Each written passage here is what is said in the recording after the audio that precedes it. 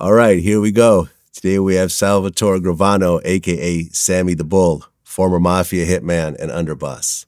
Welcome to VladTV. How you doing? I'm good. I'm good. Glad to finally get you here. We've been working on this for a while. Quite a while. Quite a while. I think maybe like 2 years. Right, right. Finally happened. Well, I had a lot of things going on, certain things I couldn't talk about, and I'm still a little bit in that situation, but we put it together. We put it together. All right. It's our first time sitting down. I want to start in the very beginning. So you're born in 1945. Yes. And you grew up in Bensonhurst, Brooklyn. Yes. And both your parents are actually from Sicily. Yes. So what was Bensonhurst like in the 50s and the 60s? A lot of Italian and Jewish people in the neighborhood. It was entrenched with Mafia type of people. When my father came here, he jumped ship in Canada. He was an illegal alien. Families introduced him with my mother. They got married and they stayed in Bensonhurst, Brooklyn, and I had 2 sisters, and then I was born. I actually had another 2, a brother and a sister, but they died before I was even born. They died of pneumonia back then. That's what happened. And then the other 2 sisters were born, and they lived, and I was born later. Right. And your dad, I guess, was a painter at first? At first, he was a painter. Right. And then I guess the paint started to make him sick? Back then, they used to use lead in the paint. He got lead poisoning, and he couldn't go near paint, and lead was in all the paint. So my mother was a seamstress. She did some work for a Jewish contractor in Manhattan. She was so good at it that he told her, they used to call her Katie, Katie, open up a factory in Brooklyn and I'll give you all the work. If you put together quality work like this. And she talked to my father and she said, why don't you quit painting, come in with me and we'll open up a small little factory. I think everybody who was Italian and came from Italy, especially Sicily, was a seamstress. So aunts and all different kinds of people they knew. They put together a factory and they were in business. Right. And your real name is Salvatore, which usually, Sal would be short for that. But you actually look like your Uncle Sammy. Well, I resembled him a little bit, and they used to call me, he was Big Sammy. They used to call me Little Sammy. Right. So that's how I first got the name Sammy. Mm-hmm. Okay. So you're going to school, but I guess later on you figured out you were dyslexic? Well, it would happen right away. I got left back in the 4th grade, and they found that I was dyslexic, but they really didn't know what it was back then or how to treat it or what to do with it. And school really wasn't for me anymore. And in the 7th grade, I got left back again. And just before that, I joined a gang, the Rampers, and I hardly went to school anymore. I was in a gang. Mm-hmm. So, well, didn't you break the principal's jaw or something like that? Well, one day we were out. We played hooky again. We didn't go to school, and we got caught by truant officers. They took us into the principal's office, and he had people there, and he was talking about us. We were sitting down, and he used the term, these grease balls. And it's a slur, a racist slur, like you would use the N-word against blacks. It was the grease balls. It's our slur. And it didn't bother me too much. I heard that a lot of times mentioned. And in explaining to them, he said, this is how their parents are, and this is how they grow up. When I heard that, he was like attacking my parents, and the word greaseball again mentioned, it bothered me enough to get up and to tell him it's got nothing to do with my parents, it's got to do with me. I'm playing hooky, I'm a fuck up, and not them. They're legitimate people working hard. And he said the word again, told me to sit the fuck down, and I cracked him a shot, and I wound up breaking his jaw. You were how old? I'm left back twice. I'm probably 14, 15, something like that. Okay. So you get kicked out of school at that point. Yeah. And you're hanging out with the Rampers, the local crew, and at one point, your bike gets stolen. Well, this is way before the Rampers. I'm 10 years old, a younger kid. Mm-hmm. And my family was broke. Once a week, if we ate meat, it was like a big fucking holiday. So my father bought me a brand new Schwinn bike, very expensive bike. Told me, you got to take care of this. We don't have a lot of money. You got to take care of it. And I took it out. Sure enough, I left it outside in a store, and I went in the grocery store. When I came out, it was gone. A day or two or whatever it was later, my friends came running to me. Your bike is down the corner near the grocery store, and right across the street was a bar where all these maid guys would hang out, almost like Goodfellas, shooting dice in the street, police car over there, talking to them. And I came down and I grabbed the bike. There was two kids from around the corner, a little bit older, a year or two older. But a year or two when you're 10 is 12-year-olds is a big deal. And I'm fighting them. I'm not going to give them the bike. They're trying to get it away from me. I'm fighting the two of them. One of these street guys walks over and stops it. And what's going on? And I told him it's my bike. I'm not giving this fucking thing up. These kids really couldn't explain it. And he told the kids, he says, go get your fucking father if this is your bike. And as soon as they heard that, they took off. And one of the guys screamed across, what's going on over there? And my father's name was Jerry. This is Jerry's son. This is, what's your name? Sammy. Sammy. He says, look at him. The way he was fighting, he's like a little bull. That fucking name stuck. I hated it when I was young because my friends would make fun of me. And later on in life, when cops were looking for me, they would look for Sammy the Bull. When newspapers came out, it was Sammy the Bull. It stuck like glue. I couldn't get rid of it. And, I mean, your father wasn't affiliated with the Mafia at all, right? No. He knew somebody, his Gumbada. A Gumbada was like they came from the same town in Sicily, was supposedly, I found out later, a maid guy in Sicily and a maid guy in New York. And he was friendly with him. It was his Gumbada. They knew each other from Sicily and Italy. And but he was not affiliated at all. Okay. I mean, after those guys came in and got your bike back and everything else like that, did you start to kind of affiliate with the Mafia guys, or did that come later? No, that came way later when we were in gangs. Matter of fact, for us, when we were in a gang, it was, we knew what Mafia guys were. We knew they were dangerous. We wanted nothing to do with us. We were young guys. We all got tattoos, and it's us against the world. Fuck the Mafia, fuck the cops, fuck everybody. All that type of attitude. So we really weren't affiliated. We knew who they were, what they were about, but we really didn't want to get involved.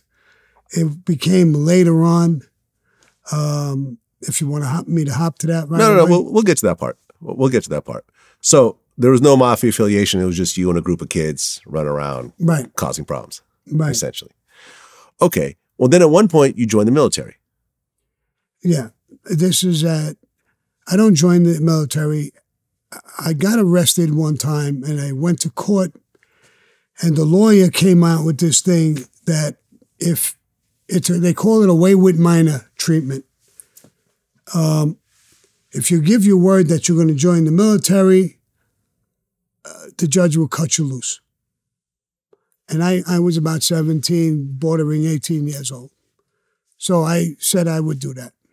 The case was dropped. I didn't join. And I didn't want to join. It was a scam with the lawyer and everything like that. But 19, my name must have been down through the court. 19, I got drafted. And I went into the military. I was drafted. When you join, it was for 3 years. When you got drafted, it was only for 2. And it was during the Vietnam War. So I went in. I was in tremendous, really good shape all my life, especially as a kid. So the military was good for me. I enjoyed the training. Everybody who came in from Boston or New York or whatever, wherever they came from, Harlem, Bensonhurst, wherever they came from, we kind of stuck together because there's people from all over the country. And I actually enjoyed it. And I trained. That's where I learned how to kill. Okay, but you were stationed in South Carolina, right? In Fort Jackson? That's where I did basic training. Right. So you never went to Vietnam. You never had to shoot anyone or anything else like that during that time. But they train you. I went to Louisiana for jungle training and stuff like that. And they train you to kill. You're going to go into the war. When our whole unit came down on orders to go, I wasn't on it with a bunch of other guys. Now we went in. Why ain't we on it? What happened? And you had to have 1 year left of active service to be sent there because they ship you with ships. And I only had 8 months left. So they don't want to ship you. You stay there for a little while and they're shipping you back. They don't want to do it. You have to have at least a year. So me and whoever wasn't on those lists, we didn't have a year. We didn't go. That's why I didn't go. Got it. And then after 2 years, you got an honorable discharge and you went back to Brooklyn. Yes. Okay. So right back into the rampers. Right into it. Right. The only difference is the rampers started hooking up with street guys. Now, it wasn't us against the world. So, and this is where a friend of mine came to me, Tommy Spiro, and told me, my Uncle Shorty Spiro wants to talk to you. Mm-hmm. Okay. And who are the Spiros associated with? Spiros were with the Colombo family. Shorty Spiro and most of the Spiros were in a couple of Mafia wars. And they were legends in the neighborhood. They were big names. So I did meet with Shorty Spiro. And he had told me, he said, Sammy, you're a tough kid. You get into fights all the time. You're going to hit the wrong guy one day, and you're going to get killed. He says, you don't have any backup, no protection, no nothing. You don't belong to nobody. He said, if you join us, we're a family. We'll have your back. You'll be part of a family. I'll never lie to you. I'll never double-cross you. I'll never backstab. And sometimes when you're asked to do something, I knew what he was talking about. I may go with you. I do that myself. It was music to my ears. Family, a brotherhood, relationship like that. And I shook his hand. So I became an associate in the Colombo family. Okay. And was Carmine the Snake Persico the head of the family at that point? No. Carmine the Snake Persico was Shorty's boss. He was a captain. Uh-huh. And his crew was fighting the gallows in that war. So he was a very powerful captain. Later on, Joe Colombo became the boss of the family. Right. So now you're affiliated with the Mafia, but you're not a made man at this point. You're just an associate, right? An associate, right. And during this time, you were doing larceny, hijacking, armed robbery, that type of thing? Absolutely. What were some of the most violent things you were doing during this time? I think when you do armed robberies and all that stuff, or hijacking, and these things are all pretty violent. But I never killed anybody at that point. But I guess you were breaking arms and legs and... Well, yeah, fights, go there with a bat. One time, Carmine Persico called me down. And this guy who owned a washing machine factory, commercial stuff, was banging somebody's wife. And it upset Carmine Persico, and he told me, he says, I'm going to give you a contract to go after him. I want you to give him a terrific beating, and I want you to take back his ear. I said, okay. I got in the car with Shorty, and I said, but for real, bro? I mean, I'll give the guy a beating. Want me to take his ear back? That's fucking crazy. He said, that's what he said. If you can get his fucking ear, take it back. We went to this factory, me and his nephew, Tommy Spiro, and we had a plan. We walked in. Tommy would talk to him about buying commercial dryers, and we were going to open up a store. And he pointed to a piece of paper where the guy would lean over to read what he's talking about, and I hit him with a blackjack across the head. He went down, a real big guy, and he started to get up. When he was getting up, he used the counter to put his hands on the counter. And I whacked his hands. I didn't want him to get up. And one of the fingers flew off. And I jumped over. I started hitting him. But his workers were coming out from the back One guy made it to the door. I backhanded him with the blackjack, hit him in the face, jumped back out. It was time to bail out. I was losing control of this thing. We got away. And I looked for the finger for a split second or two. I couldn't find it. I was going to bring that back. I saw Shorty, told him the story. And we went down to report to Carroll Street to speak to Carmine Persico. And I started telling the story, and he started laughing. He said, one of the guys on the inside, one of the workers, is one of my guys. I already know the story. He said, you try to find this figure? I said, I was, yes, but there was just too many of them coming out, and I had to take off. He said, but I know you knocked this finger off. I got this. Give me a hug, give me a kiss. So I became, in his eyes, because he was very violent, a rising star. Okay. And Joe Colombo, who was the boss at the time, he liked you as well. Yeah. Did he have you go and like picket FBI headquarters? Yes. Okay, because he was doing the whole Italian American Civil Rights League initiative. Yeah, yeah. Well, Shorty told me, he said, we have to go down and picket. We're going to picket the FBI building. And it was for a guy named Sonny Franchise. He was the underboss at that point. He got arrested on some bullshit accounts that he's saying he wasn't guilty or whatever. And a few other issues. So we were going to go down. I think there was 12 guys the day we went down. Me, Shorty Spiro, his nephew Tommy Spiro, and about 8 or 9 other guys. I saw a blonde-headed woman. I think she had blonde hair, walking, and a bunch of guys around her. And I remember asking Shorty, who's that? And he said, that's Sonny's wife. She's picketing with us. There was FBI guys hanging out windows, taking pictures, and I remember telling Shorty, we're committing suicide, bro. These guys are taking pictures of us. We're all going to go to prison here doing this. This is fucking nuts. I know. 2 days later, 3 days later, Shorty must have talked with Carmine, and they pulled us off. We didn't have to do it anymore. And we walked away from that. But these things went on for a few years.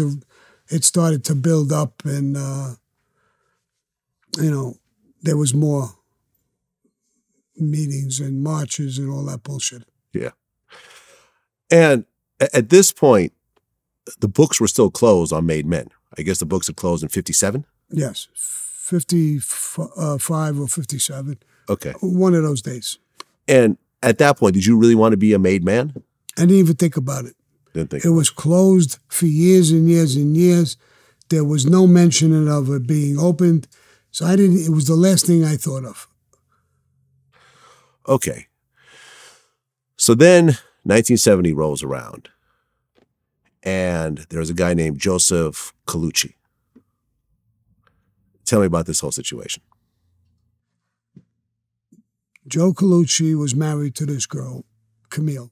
She was pretty hot. And she was having an affair with Shorty's nephew, my friend, Tommy Spiro. Joe Colucci put it together. He knew it, but he couldn't do anything because he was afraid of Shorty. He went to another guy in the crew named Frankie, and he told Frankie, I need your help. Frankie said, fine. Doing what? He says, I want to kill Shorty, and I want to kill Sammy. So Frankie said, we all knew about the affair. So he says, is this you're talking about the thing with your wife? And yeah, but why would you want to kill Sammy? He's not banging your wife. And Shorty, he's the boss. Why would you do that? He said, if I kill Tommy, Shorty will put it together. And who is he going to send, bro? He's going to send Sammy. So if I kill the two of them now, I'll start some confusion. 6 months later, I'll kill Tommy. That's his ultimate goal. He gets this whole plot together. Frankie don't buy it, and he goes directly to Shorty and tells Shorty what he's being asked to do. Shorty goes to Carmine Persico, Carmine Persico goes to Joe Colombo. Joe Colombo gives an order to go back down to do the hit and have this kid Sammy do it. Shorty comes to me, tells me about it, and he said, would you take this hit? And that comes into life. When you come made, you can't refuse, but as an associate, you could, but you'll be washed out. And I agreed to do it.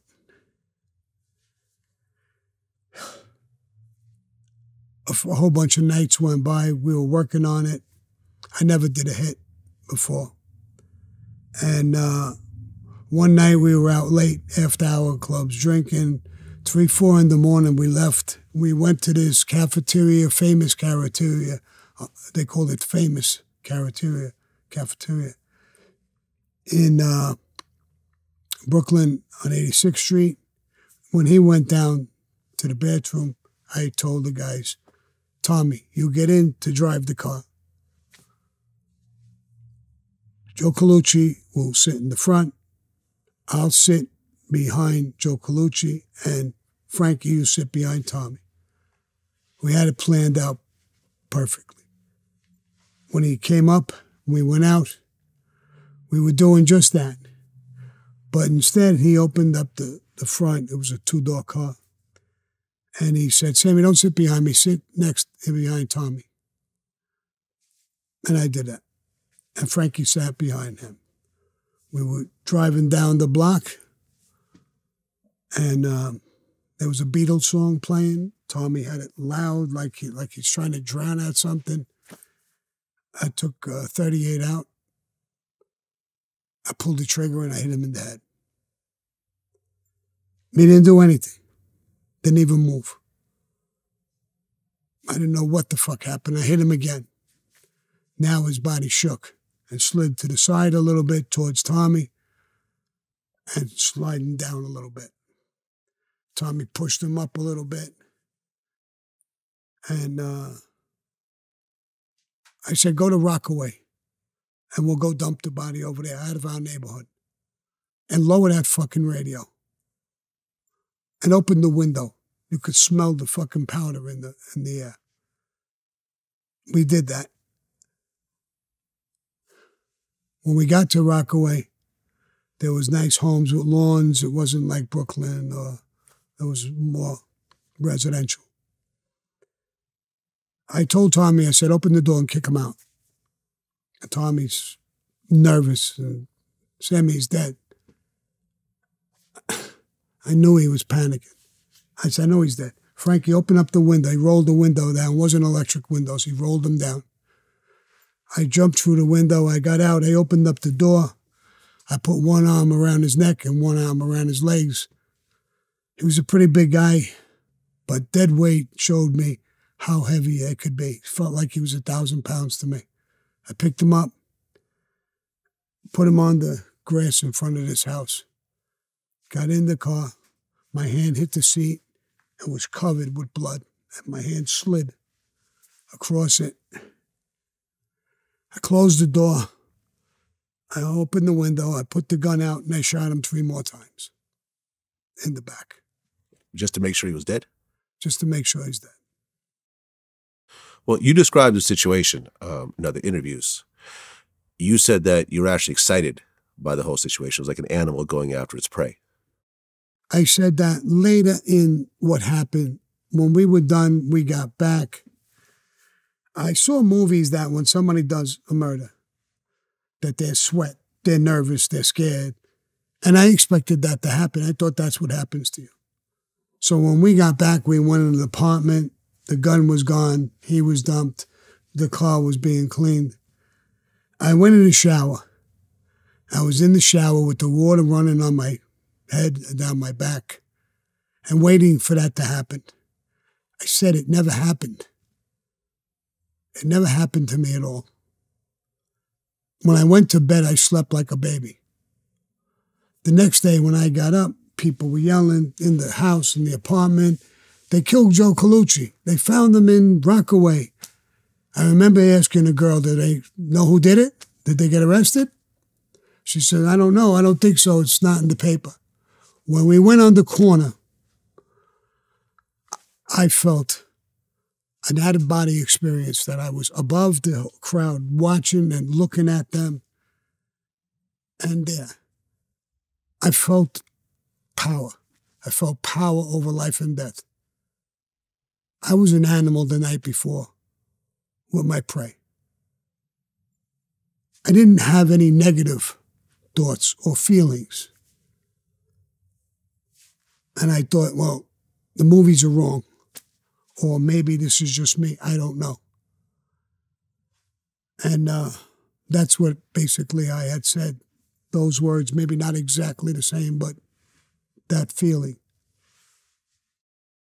Well, I'm going to skip ahead a little bit. Later on, you actually started to work with Joe Colucci's son years later, right? I didn't work with him. This is later on. I was out of the Colombo family. I was made a guy in the Gambino family. And I was doing construction work. And the kid was doing concrete work, front of people's houses and things like that. And I tried to take him under my wing and get him some work. He worked with my brother-in-law, Eddie, and they knew the story. So I said, let's help this kid. So we did help him. And I stayed friends with Camille, his wife. I never went with her, but we were friends. And I helped her in a few situations as well. She never knew I was the shooter. She never knew I killed him. She never knew who did what. Either did Kid Jack at that point. Yeah. Well, now you just did a hit for the Mafia. And Persico really liked that you did that. Yeah. So now you're you're moving up the ranks. You're still an associate, but now you're... Let me give you a little example about moving up the ranks and how they felt towards it. When I would be down Carroll Street with Shorty, Shorty would say, I'm going to stop on 86th Street. I got to see Joe Colombo, who's the boss of the family. So I would be driving. I'm like his driver. I'm driving it. I would park a little bit up. He'd walk back and walk over and talk to Colombo. I'd get out of a car, stand by the car, 100 feet away, 80 feet away, 70 feet away. Never go over there. It's not my place. And I would just stand there. I'm an associate. I'm nobody. After the hit, maybe a week after the hit, I don't even know the exact time, to tell you the truth, we were going to do that message thing again. I parked. He got out of the car. I stood where I was supposed to stand. And Joe Colombo yelled, Sammy, come here. Get the fuck over here. And I walked over. And he said, you don't like me? I said, no, Joe, I don't know who's telling you that. I think the world of you. I really do. I think the world of you. I mean, I don't know who would say something like that. He said, listen, from here on out, when you come, and Shorty, don't stand by the car. Come with Shorty. Stand right here. Don't open your mouth when people are talking. I don't need your opinions.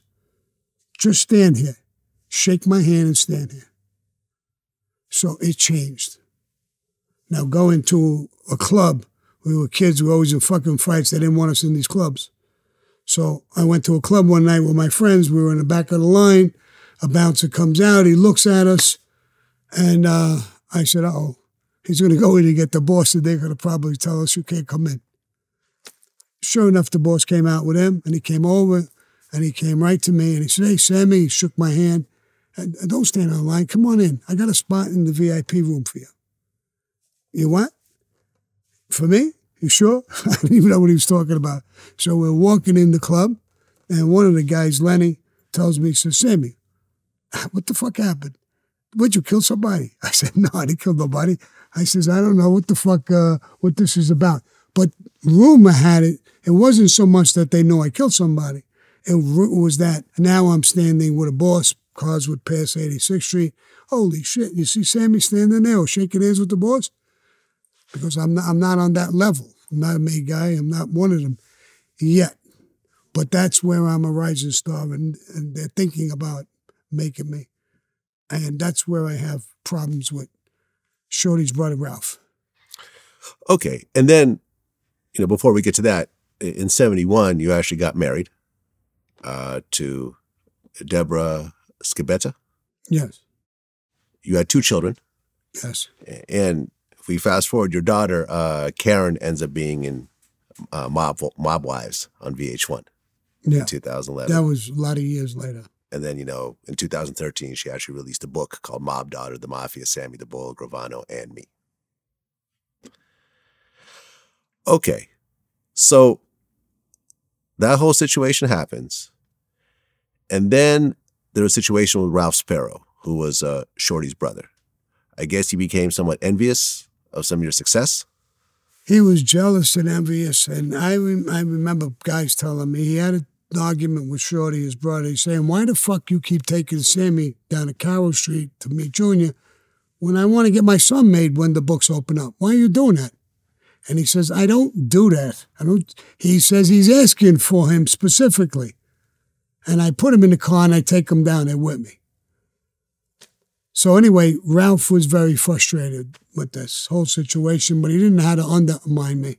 I didn't really stay with him.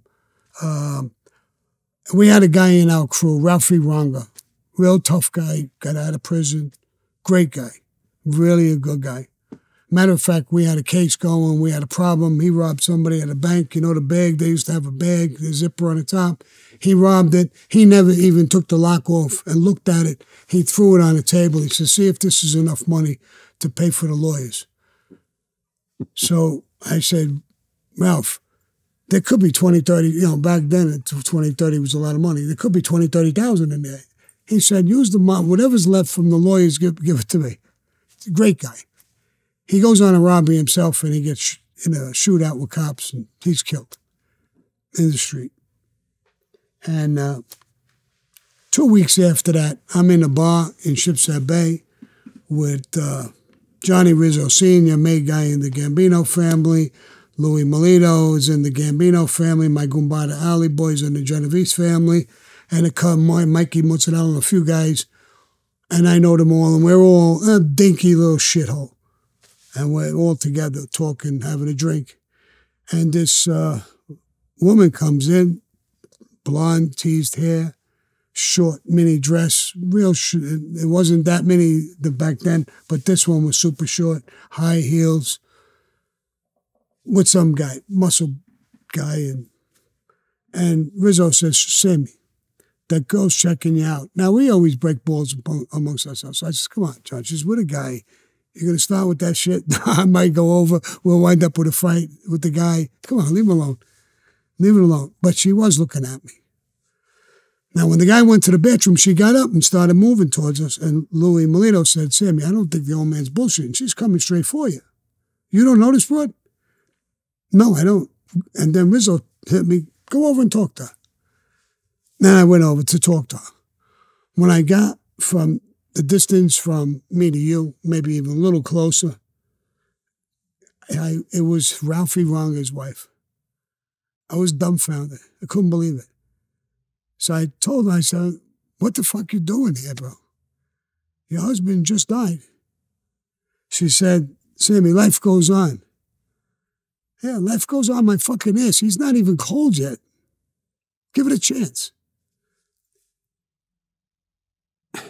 The guy was just coming out of the bathroom and she said, Sam, I remember how you look at me. I could get rid of him. Me? I was a fucking douchebag. I never looked at you in no fucking way. I loved your fucking husband. You fucking, man, I was on fire. The guy started coming over. He says, what's going on? As soon as he got over, everybody stood up. 4 or 5 guys stood up. Nice, quiet. So I said, listen, bro, get the fuck out of here with this douchebag. Get out. Listen to me while you can. Get the fuck out with her. It's got nothing to do with you. Get him and get the fuck out of here. When she went back to Ralph, she said that I abused her and all this bullshit.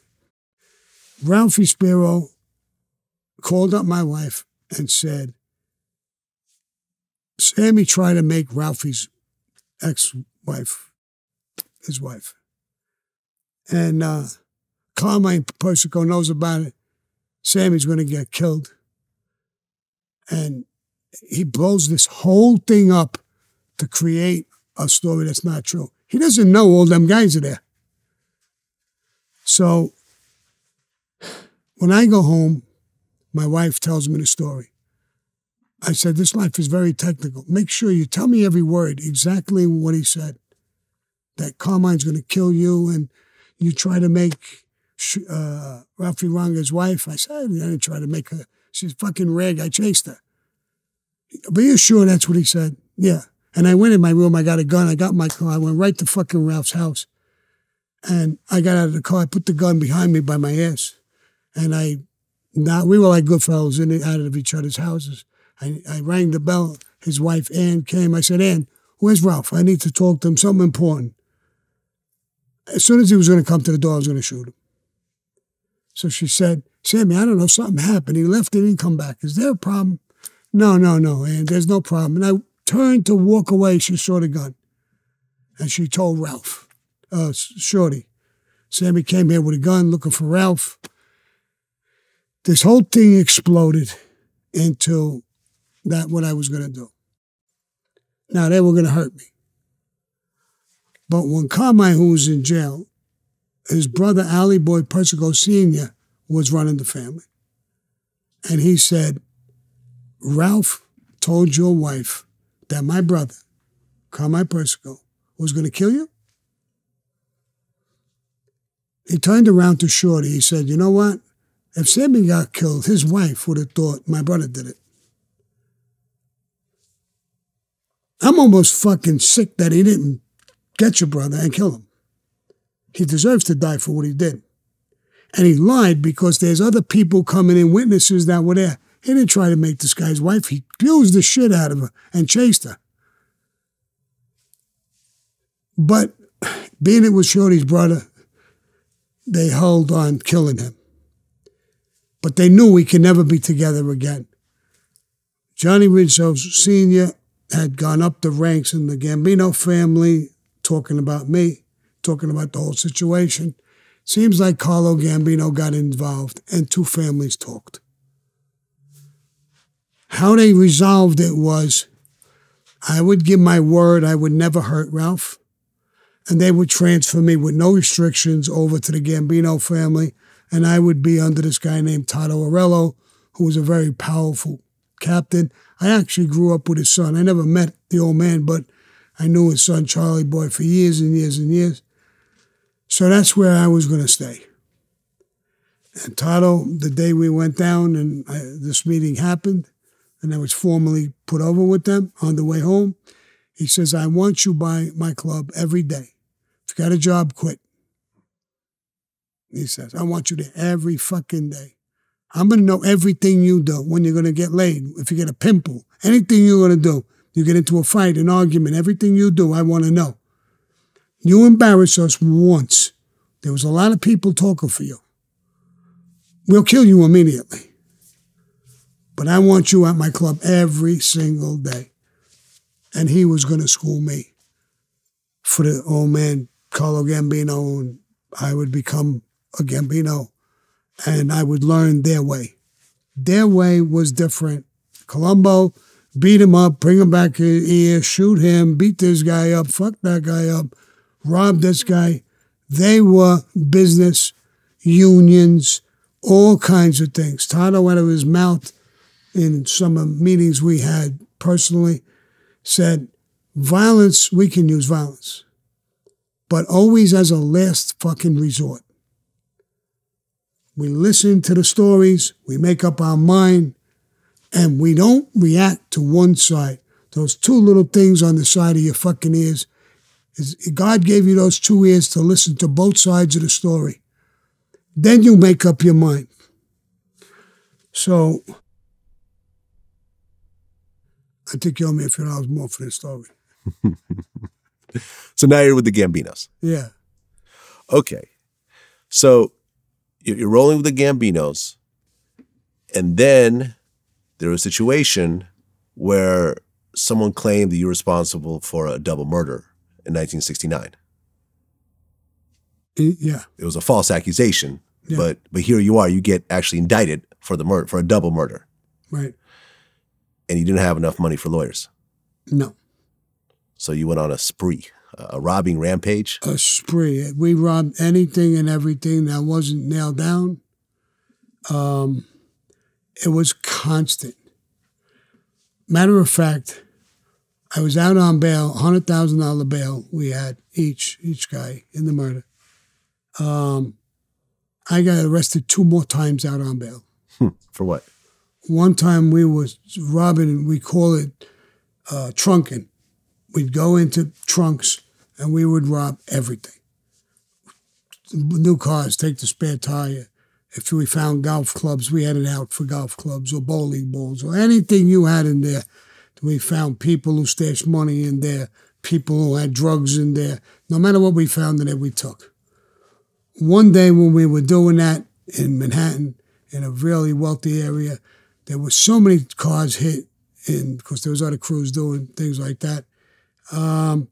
Some guys come running down the block, and I yelled to my Gumbada alley boy, jump in, hurry up.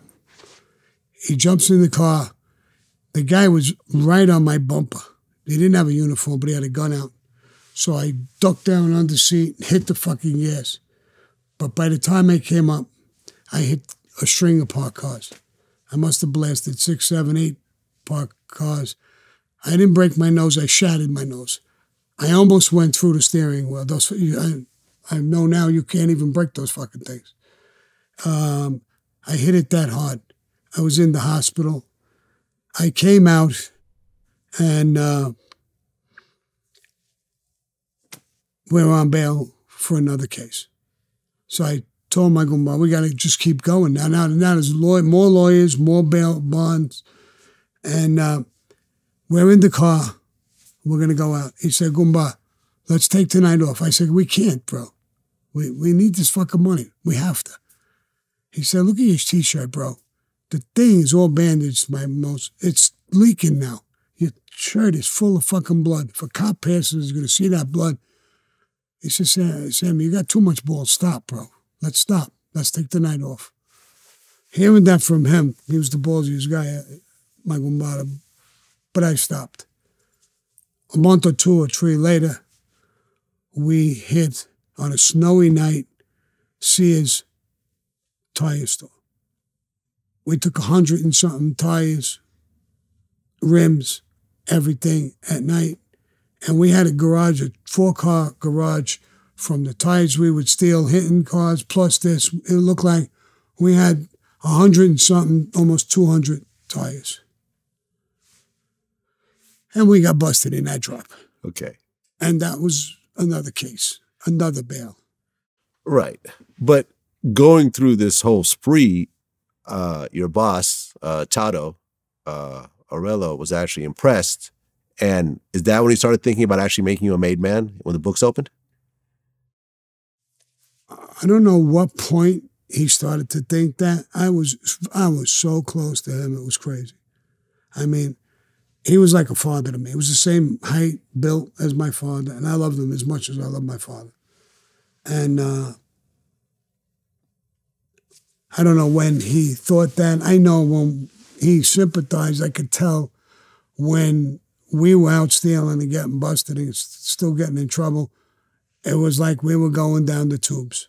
And he was trying everything to told people, buy tires for your cars. Well, I don't need them. Buy fucking tires off him. He was fucking demanding people, trying to help us in every way he could help us. And but came a time when I beat the cases and I was done with everything. And one of the Colombo guys see me, this guy, Sally Albanese, in a bar. He came over, he hugged me. He said, Sammy, I miss you. How you been with that guy? That guy Toto's a good guy. I said, great guy, I love him. He had his arm around me. He said, Sammy, tell me the truth, bro. You were going to shoot Ralph right in front of his wife in the house, bro. If he came to the door, I was so fucking mad, bro. I would have did something stupid like that. I think I would have. You know, but he says, listen, Toto's got something nice he's going to do for you. What? Nah, I can't tell you. But I'm telling you, if he ever tells you, wear a suit, a white shirt, and a tie, I got a meeting, you're going to come with me, you're going to enjoy that meeting. he knew, because they pass your name around, he knew that title was going to make me. He didn't tell me, but he said it in that form. And I kind of realized, and the same night I went to go get made, Charlie Boy, his son, was dressed in a suit, a white shirt and a tie, and we were going together. So we got made the same exact time, same day. That was 1976. Yeah. So now you're a made man in the Gambino crime family. What changed now that you're a made man as opposed to an associate at that point? Well, the whole, I mean, it takes time for people to realize it. You're not telling nobody, but the whole world seems that your whole power structure changes. Now you're a made member in the Mafia. Everybody in every family is your brother, not just your own family by Cosa Nostra's laws. So you become a fucking powerhouse. Just the mere fact that you're a made guy. People know you're going to get in a fight. You hit a made guy, you're going to get killed. There'll be fucking 40 guys who look to kill you. So it's the power structure. People know about it. It becomes huge. And then it opens up business things and unions like he's been teaching me. That, in other words, I already had a plumbing company. I was opening up a drywall company. Now, unions, I was getting stronger with unions. Not only for myself, but for Joe Blow. Let's say you ran a union and you're another made guy. I would tell you, bro, I need some help in this area. Yeah, Sammy, I'll take care of it. What do you want me to do? Your power is growing by the fucking day, by the minute. And people not being told, but seeing that, seeing very powerful guys now coming over to you, grabbing you with both hands, kissing you on the cheek. Wow, they never did that to Sammy. What is this, something new? No, you want to know? I'll bet you they made this guy. And then rumor comes out, you're a made guy, especially cops. Everything changes, you know. So it's a big deal. And I guess right around this time is when you met John Gotti? Yeah, I met him in late 76. I was in Frankie the Chico was a made guy, real tough guy. His father, Boozy, was a made guy. Frankie had a club, a gambling club. I would go there to, you know, always promote and help him with, be there. And Boozy was, me and him were drinking at the bar. They were gambling in the back of crap table. And he said, John Gotti came in with an entourage of 4 or 5 guys, 6 guys. He says, you know this kid, John Gotti? I said, no. I heard of him. He actually helped a friend of mine in prison. But I heard of him. That's him? Yeah. And he came in, and then he came over to me and Boozy. We bought him a drink. I said, I hear a lot of nice things. You helped a friend of mine in prison. Something with the black guys. They were dealing drugs. And he stiffed them or something. The black guys were going to go to work on this guy pretty good. And John stuck his 2 cents in, straightened it out, gave them the money, helped this guy out. And so I said, I appreciate you did that. You know, you didn't have to. As soon as I heard your name, he says, I talked to them. He says, they were good guys. It really wasn't your friend. It was your friend's friend. And he got sucked into, he stood up a little bit, and these guys would have hurt him for sure. So I thanked him for that. And then he said the same thing to me. I hear some really, really good things about you, Sammy. I says, well, I think you're going to have the same situation. Stuff like that. So that was, and he didn't get made, I think it was until, that was late 76. He didn't get made till 77. Right. Okay. So now you're a made guy in the Gambino family. And like you said earlier, the Gambinos really liked businesses and, you know, construction, trucking, garbage, and everything else like that. Is this when you started getting heavy into the whole construction business and so forth? Like I said, I was always in construction. I had smaller business. My businesses were growing. My power was growing within unions and stuff like that. And yes, my businesses grew tremendously. My drywall company, I had 200 carpenters working for us at one point. It wasn't me alone. It was this guy, Joey Madonia, was really a good guy. He ran the company, owned the company, but I became his partner. We had 200 not employees, carpenters. There was other people, office workers and everything else. We're not even counting them. So my companies were growing like crazy. Right. And you became a multimillionaire around this time. Yes. Right. You built a big estate in Ocean County, New Jersey. You bought horses. And you also bought a disco called the Plaza Suite. Yes. And that was sort of your headquarters, in a way? Well, it was a pretty big building. It was about 5,000 square feet on each floor. So downstairs I had my office and a carpet place. Place was the carpet place was the corner one, and everything else was my office. And then upstairs was the Plaza Suite. It was a disco. Right. So it was 5,000 square foot disco. Okay. So then in 1980, a war broke out in Philadelphia. Yeah. The Philly boss, Angelo Bruno, got killed along with consigliere Antonio Caponegro without getting permission from the commission. So I guess with the commission, in order to kill a boss, they have to sign off on it. And that didn't happen. Is that accurate? It's always accurate. In other words, to kill a boss, you can't kill the boss. That's one of the golden rules. The only way is that if the commission gives you a hit, the hit. They did that with Albert Anastasia years ago. It just don't happen. So it doesn't happen because a boss, no matter how shitty he is, the other bosses don't want to say, okay, then kill him, because that puts them in the same position. Mm. Somebody could come up with the same argument about them. So they want to make that rule as ironclad as possible. Okay. And, well, his consigliere, Antonio Caponegro, was the one who actually did the murder. The commission summoned him to talk to him about it, and he got sentenced to death for doing it. And I guess he was tortured and killed at that point. Yeah. Philip Testa became the new boss in Philly with Nicky Scarfo as his consigliere. So then the commission placed a hit on all of Caponegro's co-conspirators, including a guy named Johnny Keys, a.k.a. John Simone, who happened to be the cousin of Bruno.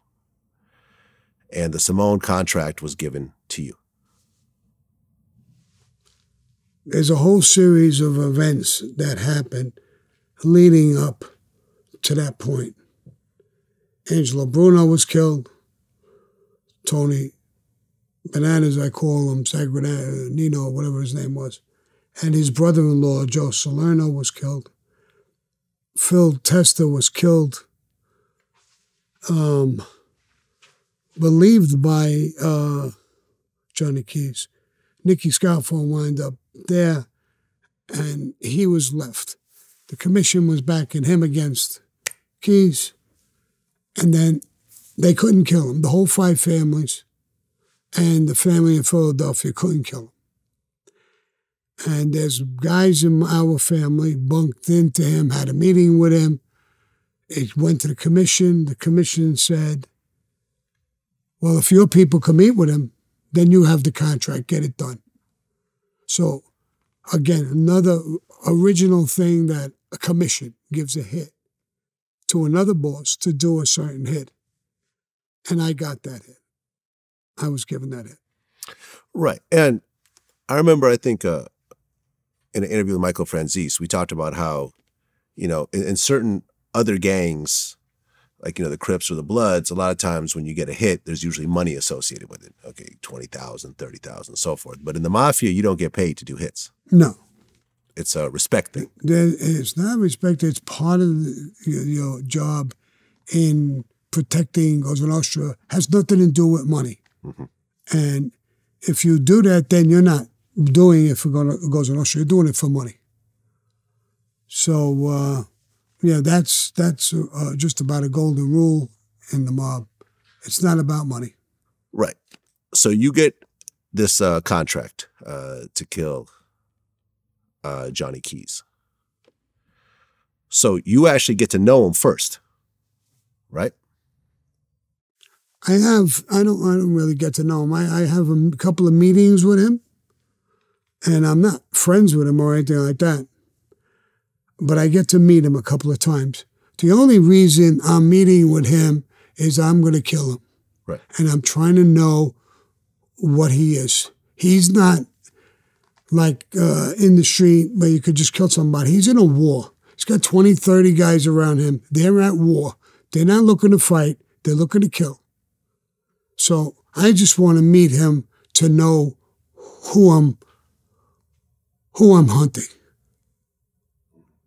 We're going to be, when we meet, two samurais. I'm young and up and coming. I'm a hit guy. He's much older. I'm told he's got 50 hits under his belt. He's smart. He's cunning. He's dangerous. And if he smells something wrong, he will fucking kill you in a split second. But first, they'll torture the shit out of you to find out what you really know. I was advised not to go to the meeting. I said, I need to know who I'm fighting. I need to look at him in the eyes. I need to be with him. How the fuck am I going to kill him? He's got 30, 40 guys. I don't even know what the fuck he's about. And I had meetings with him. So when you're saying I didn't make friends with him, but I had meetings with him twice. The third meeting we had, he died. Right. I guess you had two guys with you, Milito and D'Angelo? Yeah, I had more than that. But okay. I had a few others. A few guys. Yeah. And you guys were at the Yardley Golf Club in Pennsylvania? If that's the name. I don't remember the name. Right. So you essentially kidnapped him? Basically, yeah. Snatched him. Snatched him up. You took him out to this wooded area in Staten Island. And before he was killed, he actually had some requests. Yeah. And what were they? If I wasn't the guy to pull the trigger, he wanted a made man to kill him.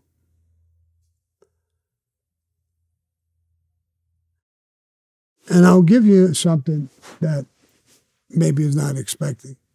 He knew he was a samurai. And he knew he lost the battle.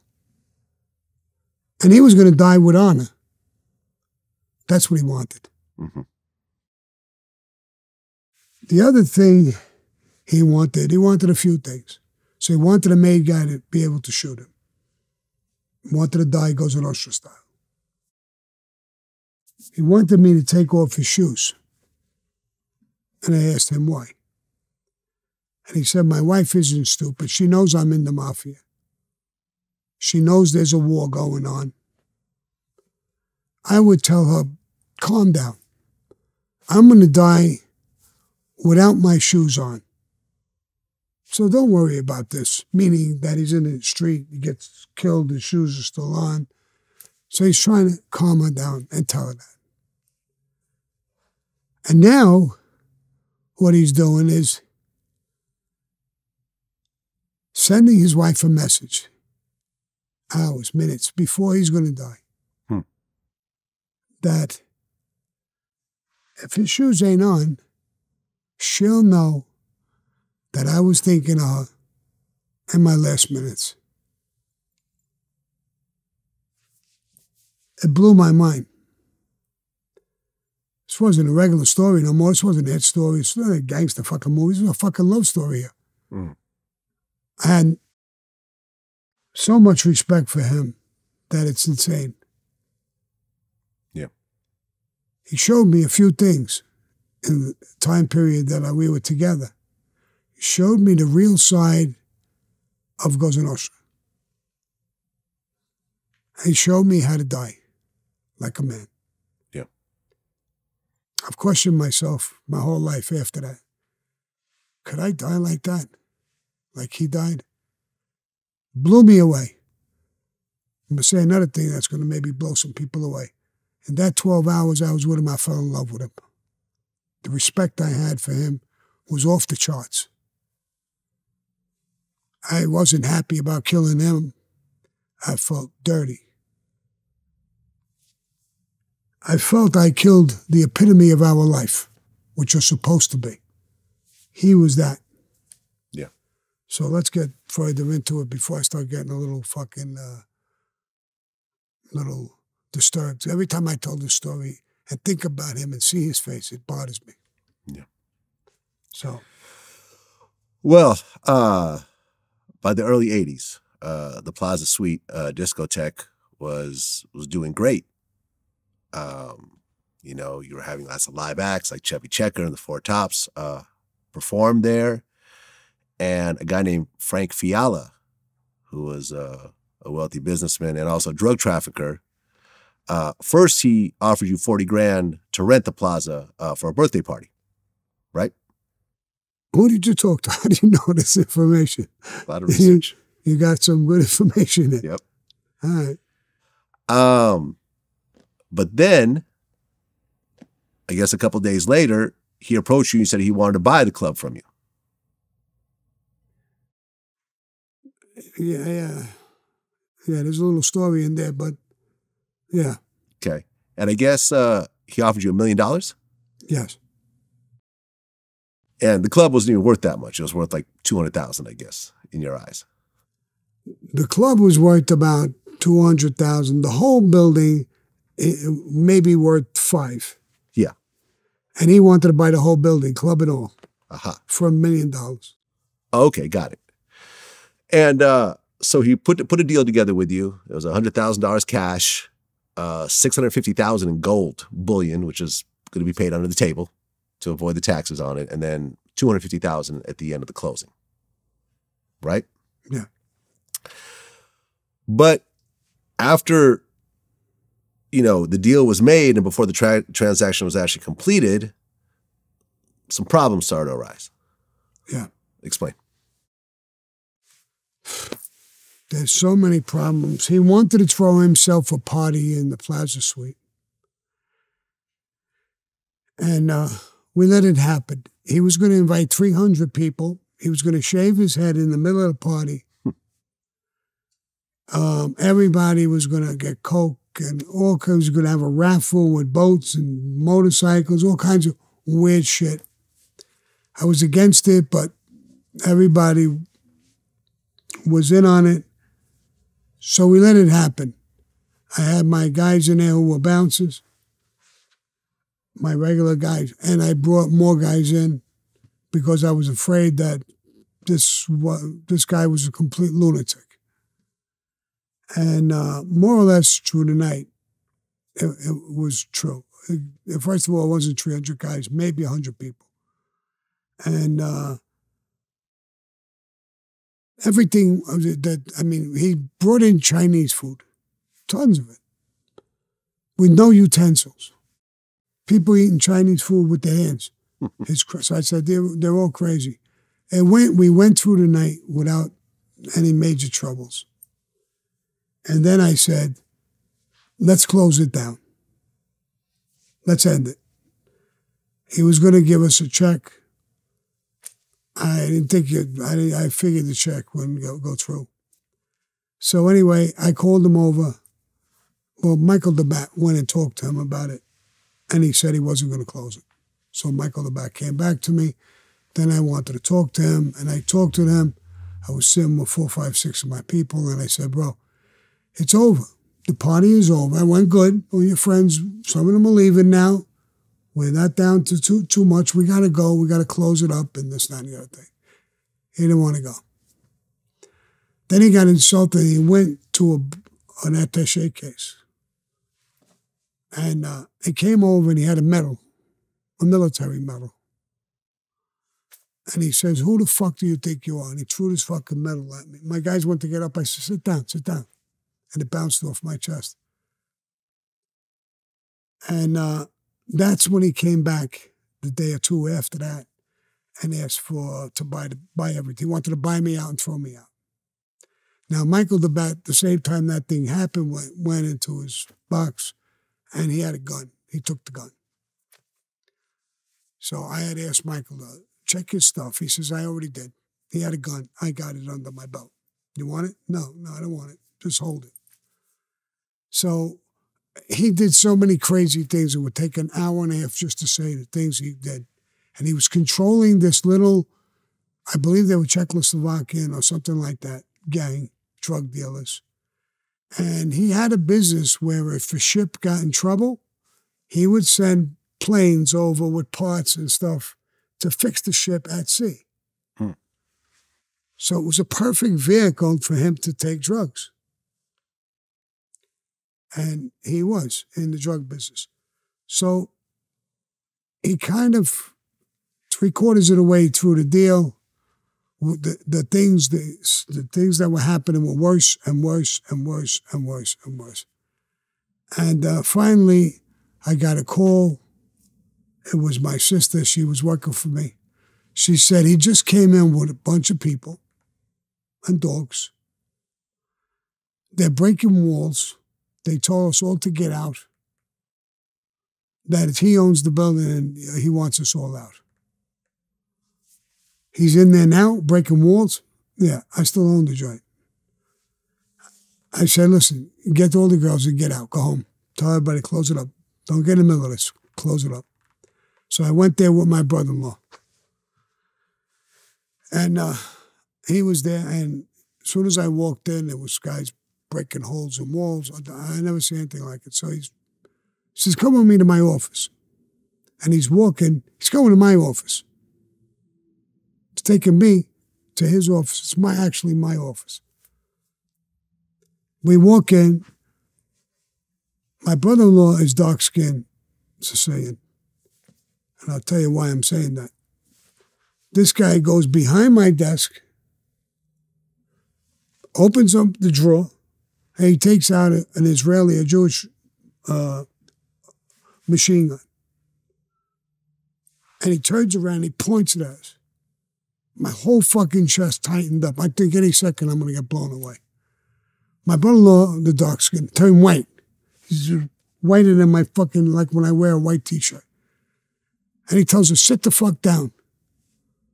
We sit down. And he didn't shoot. So I start talking. I said, Frank, what the fuck are you doing? Put that away, bro. What the fuck you doing? We got lawyers working on this shit. It's a struggle. We go through some shit. What are you getting so hot about? It's yours. You can take it. But what are you doing? Now you're acting stupid now. Again, he's not shooting. He's talking. He's still got the machine gun in his hand. And he's still talking. But he's calming down. So finally, I said, listen, we'll go to the tomorrow with the lawyers. And whatever you want, we'll straighten it out. It's a lawyer bullshit, bro. It's not us. And then you're breaking the walls. What are you going to do? Go from the office up the back thing into the disco? That's sneaky shit. That's cool. I should have thought of that. And I'm trying to throw him off. And I do.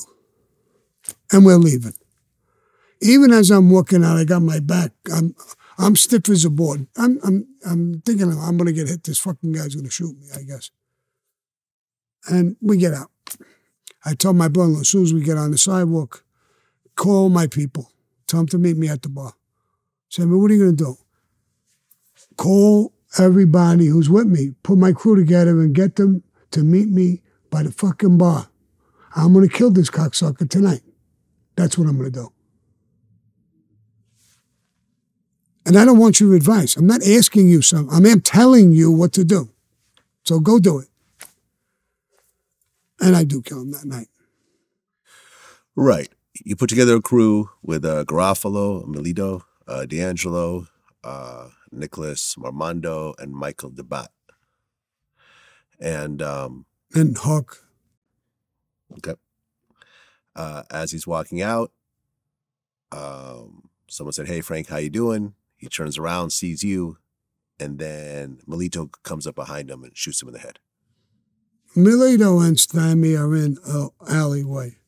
Me and Eddie are leaning against the car. Michael DeBat is the bouncer. He's an ex-football player. He's holding the door. When it's going to happen, he'll close the door, telling everybody, "Get on, get upstairs." We have the whole place.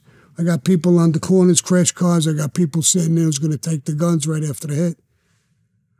So the cue is that when he comes, he's with 3, 4 guys all the time. I'm going to say, "Frankie, what's up?" As soon as I say that, he's, "Come out, let's go. That's on. Do it. Do it. If these guys move in any way, shape, or fucking form, go for a gun or do anything, shoot them too. Take them all down." That's what we're going to do. The other guys who were with him, they hightailed it. They didn't know which fucking way to scramble to run, and we hit him. We didn't have to hit these other guys. There was no reason for it. So we hit him. Got rid of the guns. Cops came, put yellow tape around the whole joint. Me and my brother got caught in the yellow tape. They were there that fast. Well, I mean, from what I understand, after Milito shot him in the head, he stood over the body and fired a shot in each of Fiala's eyes. Yes. And then you walked up to the corpse and urinated in his mouth. No, that's not true. That's not true? No. Okay, that's just a rumor. Yeah, that's not true. That sounded crazy when I heard it. Yeah. No, that's not true. But what about the matter of fact, the cops came so fast. As soon as Louis and then they got rid of the guns, they got in cars, everybody was gone. Me and Eddie were just about to walk away. I nodded to Michael DeBat. He could open the door, let people run or go away or do whatever. The cops came and they just spun yellow tape right around us. They must have been a block away when this thing happened. It was there that fast. I couldn't get away. I was standing there, me and my brother-in-law. But the shooting in each of the eyes, that was true? That was true. That was true. Was there a reason for that? I don't know till today. He hit him one in the head, then he hit him in both eyes. I really don't know why he did that. Yeah. I didn't even ask him when it came out in the paper. I don't know why he did that. Well, allegedly, you were never charged for that crime because you paid off the lead homicide detective $5,000 for in NYPD. Well, we paid people off to mind their fucking business and do certain things, but there was an asshole in the neighborhood. This guy Stevie something or other, and my guys came to me, "Sammy, we're going to talk to you." "What? That kid Stevie, Big Stevie?" "Yeah, he's bragging. He did it." "Good. Let him brag. Keep your mouth shut. Let him run around and take the heat. Brag that you did it. When the fucking feds come, I don't know what the hell he's going to say, but let him take the heat. The heat is off of us." And it didn't look like it was us because we owned the joint. I owned the building. My office was there. Everything was there. But they knew it was us. They closed the disco down. Mm. They closed my office down. Closed everything down. Right. Well, because this was an unsanctioned killing, essentially. So Castellano had a problem with it. Well, it's the way you look at it. Yeah, Castellano had a problem with it. He took it as an unsanctioned issue. I didn't ask his permission first. And he didn't talk to me for 19 days. And then I went to a meeting with Louis Milito. He was with Tommy Bellotti, and he talked to me about it. And I said, "Paul, I knew you would give me permission. I didn't want to go from what he did to me in that building to your house, back to that club that same night and kill him. They're watching you. They're watching me. If they see that movement, now they're going to think I went to you. I try to protect you." Tommy Bellotti looked at Paul, and Paul looked at him, and he kind of shrugged his shoulders like, "That's a good answer, bro." So Paul said, "I'm going to forget it, but you can never, ever do another unsanctioned without asking me. I don't care what the thing is." You could have gotten killed for doing that hit? An unsanctioned hit? Yeah, absolutely. Okay. But let me go further a little bit. Go ahead. Because Louis Milito was sitting next to me, And he said, you will never do this again. And I said, I can't say that, Paul. Because if it means for me to protect you in some kind of a way like that, I will do it again. And then you might as well kill me. And Tommy looked at him, and now this time he was like, that's the right answer, Paul. You want to punish him, but that's the fucking right answer. And I didn't get punished. And that thing was over now. God. So, that's it. Okay. So that happens. And you start to focus on the construction business more. Yeah, I'm always focused on it. You're always focused on it. And essentially, you were controlling almost all the concrete in Manhattan. I mean, Donald Trump actually had to work with you in order to get some of his buildings built, right? Sooner or later, everybody who's, you know what it is, the Teamster team in 282, on the buildings, you know, the fence that goes all the way around, and then the trucks line up and they go in there in the morning and bring their stuff. I controlled that union 282. And I had Teamster foremans in all these places. If I wanted to slow a job down or stop it, I would grab my Teamster foreman, because they go in there late, 9 o'clock or whatever, open everything up, have coffee, hang out, bullshit people, leave the thing open. Lunchtime, they eat their lunch, they go home and get paid, leave it open. They don't break balls. But if I tell the guy, do your job, be in there 6 in the morning, stay until 6 at night, I want every truck, you check if the union dues are up to date, check the brake lights, check the tire, the pressure on the tire. I want every truck to sit in there for a half hour. By the time you do your job and he's done, and you're done. Don't do it in a bully way, do it legitimate.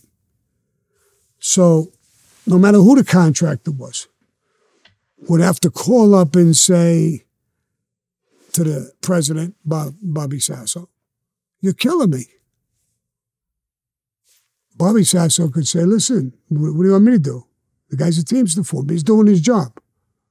So if there's bugs or there's anything, and somewhere in the conversation, he'll say, listen, you know who I saw?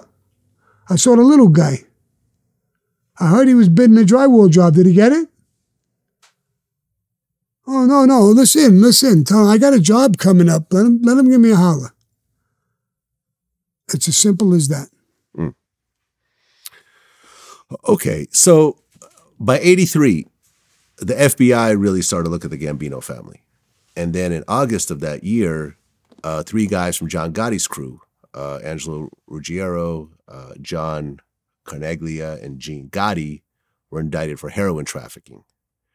And Castellano, the boss, didn't want any drug dealing in that family. And that started to cause some problems. Yeah.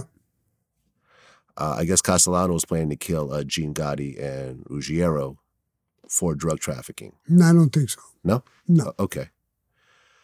But I guess at that point, Castellano found out that there was some surveillance tapes of these guys talking about, you know, the Gambino crime family.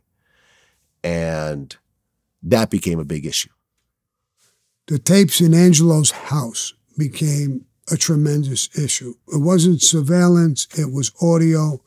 What he talked about was not only drugs, he talked about all the bosses in the commission, all the underbosses, Paul Castellano himself. These tapes that came out of Angelo's house and John's mouth in some of these cases, and that whole crew, affected every boss, underboss, and consigliere in the Mafia. Yeah. So these tapes that they went to judges, and judges listened to them and gave the government authority to bug his house, his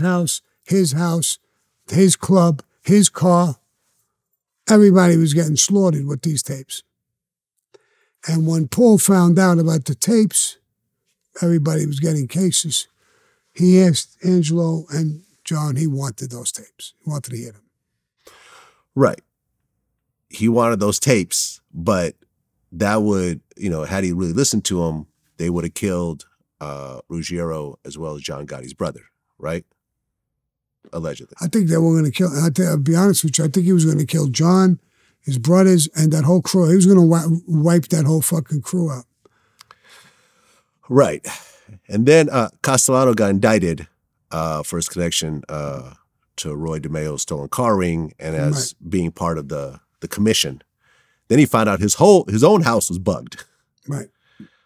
Based on the evidence from the Ruggiero tapes. Yeah, right. So now it's becoming like a clusterfuck. Right. He's caught in the middle of all of that, and he's getting pressure from all the other bosses, the commission, everybody, that everybody's getting busted. That commission case, all the bosses, underbosses, because they're all on that case. And a lot of them tapes and a lot of those things created that. From that situation, is that when Gotti got the idea to kill Paul Castellano? To protect his brother and also Ruggiero? I don't think at that point he really gave a shit about Ruggiero, but I'll be honest with you. But I think at that point they knew, they were talking with Neil already. They knew they were in big trouble. So it was run, leave the country, leave the state, leave some run, or kill or be killed. The only problem, they hit another brick wall with Neil. He wouldn't approve a hit on Paul. He was straight up going, no, so you don't kill a boss. Mm-hmm. He had told them in a meeting, there's a lot of government tapes here now again because Neil's house was got bugged. Wow. So at one point, Ruggiero actually approached you and said that him and John Gotti were planning on killing Castellano and asked for your support. Yes. When they approached you and said that we're going to kill a boss without authorization from the commission, how did you react to it? Well, I knew, but it wasn't they. Angelo, I had an appointment with Angelo by himself. When I went to him, I knew their problem already, but when he said, Sammy, I need your help. And I said, to do what? We're going to kill Paul. You're going to kill Paul Castellano, the boss of bosses. Yeah, and we need your help. You and John Gotti? Yeah, of course. Then where the fuck is he, bro? Why ain't he here talking to me like you are? He's your boss. He said he's doing something. Oh, this is not a big deal. What's he doing? Shooting dice? While you're asking me to kill the boss of bosses? You're asking me this like a you want to do me a favor and pick me up a quart of milk on the way home for me? This is the boss of bosses you're talking to me about. And John ain't here. I'm going to tell you what I'm going to do, Ange. I'm not going to tell you yes. I'm not going to tell you no. I'm not going to tell anybody we had this conversation. But I'm going straight to Frankie DeChico's house. I will discuss it with him. And you could tell John, if he thinks he's in trouble and he needs help, he don't need a spokesman. He better come and talk himself. And I left. Well, you left, but the talk continued. And I guess they couldn't really approach the commission because if they really talked to the other bosses, word would get out and then all hell would break loose. So I guess they try to approach people sort of indirectly with the boss and try to get, I guess they got like 3 out of the 5 families. Well, people in those families to somewhat agree to it, but not really. That came later. The next meetings he had is with me and Frankie DeChico. Mm-hmm. He had to get us on board. If we weren't on board, he was done.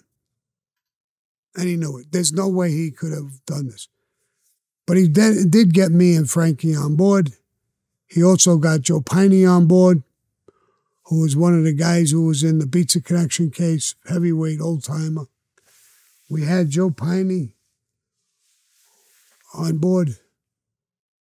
We had Joe Gallo on board, who was the Guzlier, in a sneaky way, but he was on our side in a sneaky way. He was the real betrayer of Paul. Mm-hmm.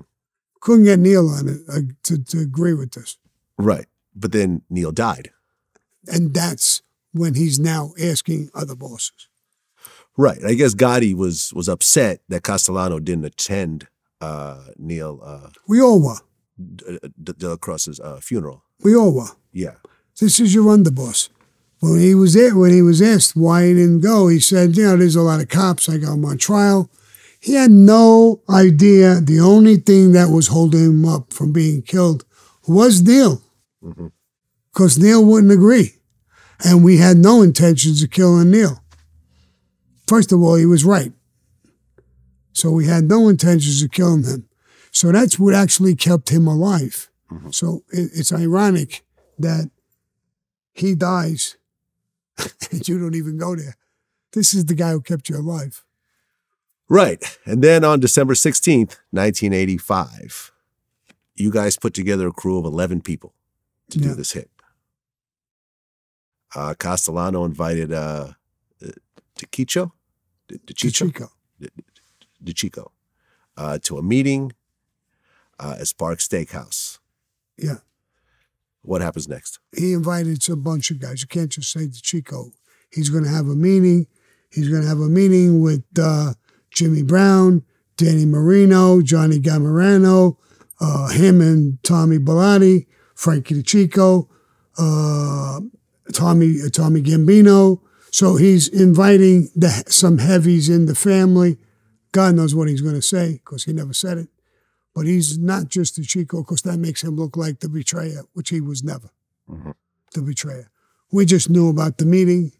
And being Frankie was going to be in there, I decided, stay in there with a gun. Soon as the shooting starts, if they get up, just growl at them, Frankie. Frankie was a super tough guy. Sit the fuck down. They're going to know when you tell them sit down. So he was never a betrayer of Castellano because he was closer to Castellano. I was closer to him too, then I'm a betrayer too. So anyway, but that's how the war broke down and that's how it came down. So go ahead. Well, he ended up getting gunned down. And you were across the street when it happened? Yeah. Well, I was on the corner, across the street on the corner, in a car. I was the guy on the walkie-talkie. I planned the hit. I controlled the hit. I had a .357 Magnum. I was a backup shooter as well. And John Gotti was my driver. Right. So now the boss is dead. Yes. And the new regime starts. Yes. I guess the only person left from the original crew was Gallo. Yeah. As far as the administration? Yeah. Yeah. But at that point, John Gotti was essentially the boss of that crew. Yeah. And then in January 15th, 1986, John Gotti was officially made the boss of that family. What date? January 15th, 1986. All right. Sounds about right. And then DeChico was made the underboss. Yeah. And you got actually elevated to capo. Yes. So now you're the capo of a major crime family. What changed at that point? I mean, everything changed. Everybody's life changed. The newspapers were down our backs. The FBI was down our backs. State Organized Crime Force was down our backs. Other families were talking us to negotiating. Everybody and their mother, all over the planet, was talking about this hit for not just when it happened, for days and weeks and months. It never went away. When you guys assassinated Paul Castellano, it was an off-the-record hit on a boss. Was there a big pushback from the commission over this happening? Not really. We won the commission seat without restrictions, but they were making sneak hits. Frankie the Chico was killed 4 months later, blown up in a car.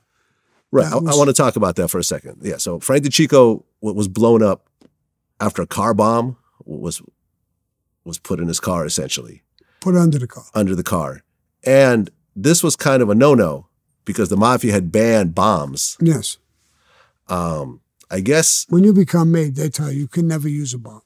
Right. I guess, and I forgot who I interviewed about this, but bombs were being used by the Black Hand originally. The guys, it was like Italy. Bomb Alley. I remember at one point there were so many bombs going off, early on. It was used in Italy. Yeah. And in this country, the only time I've ever heard or seen it really even used was with Al Capone. Yeah. He threw bombs and machine guns. He thinks he was fighting World War III or something. Right. Okay. So DeChico gets killed, so there's no underboss. So Gotti made Angelo Ruggiero and you co-underbosses. No. No? No. Explain what happened then. John and I sat down, and right then, though everybody in the family was shit, the old timers. Everybody was, what the fuck is going on? Paul Castellano, Tommy Bellotti, boom, Frankie the Chico. War is on. What the fuck? We have to calm it down. I took over the role of the Godzilla of the family. So Joe Gallo, we took him down. He just went to prison. We didn't go yet. I'm sorry. But Joe Gallo, we were taking him down. I was going from captain to Godzilla. Mm-hmm. We talked and we said, let's get Joe Piney. He's an old timer. Everybody likes him. Everybody's comfortable with him. Everybody's at ease with him. I think this will ease everything down, John told me. I says it's a great move. We'll run the family. But as a figurehead, let's put Joe Piney in. That's exactly what we did. After Frankie died, Joe Piney became the official underboss. And I moved immediately, almost the same time, to acting consigliere.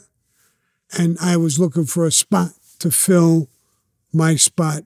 Big Louie was going to fill my spot as a captain. But that was in movement still. So that's the way it helped. Angelo never made the position of anything. Angelo had fucked up. Everybody was fuming with him. I literally stopped John from killing Angelo twice. Angelo had cancer towards the end. John wanted to kill him. And I said, bro, he's your childhood friend. Everybody knows that. We're going to look like animals here, bro. You are. Let him die of cancer. Leave it alone. Put him on a shelf. Leave it alone. Let him die of cancer. And he did. When he died of cancer, I went to the funeral with John, and he didn't even want to go to the funeral. And I said, bro, everybody thinks that you and him are like this. Everybody's going to be there. Guys in other families, underbosses, bosses, captains, and you're not going to show. And if you're not going to show, I'm not going. So it's going to look horrible for us, bro. He's dead. It's over. Let's go to the fucking funeral and end this. So he had him on a payment on my list. If it wasn't for me, he would have killed Angelo. And I'm not trying to take credit. I don't give a fuck about Angelo one way or another. So if it wasn't for me, he would have killed him. And if it wasn't for me, he wouldn't have went to the wake. Okay, so the next person that ended up getting a hit put on him was Nicky Cowboy Marmondo. And I guess Marmondo had gotten addicted to crack cocaine? Yes. And I guess he accused you of getting one of his friends addicted also? No. He got Michael the Bat hooked on it as well. Right. When he came into my crew, he made a promise, because he was with other people. I didn't want him at first, that he'd stop doing drugs, and he didn't. He started doing crack. He did it with Michael the Bat. And they both became crack addicts behind my back. And Michael really fell deep into it, and I had to kill him. Right. I guess you felt that he knew too much and you couldn't take a chance because he was not really... How could I face you guys who are in my crew? And I know that he's a crackhead, and I know that he gets arrested. They dangle a little bit of crack in front of his face, and he's ratting, and when we're in the cell, what do I tell you? Nah, I didn't think it would happen. But he knew all our secrets, Sammy, and he's right on the bottom of the barrel with the crack. We can't have that. But you didn't do nothing, and that's why we're sitting here.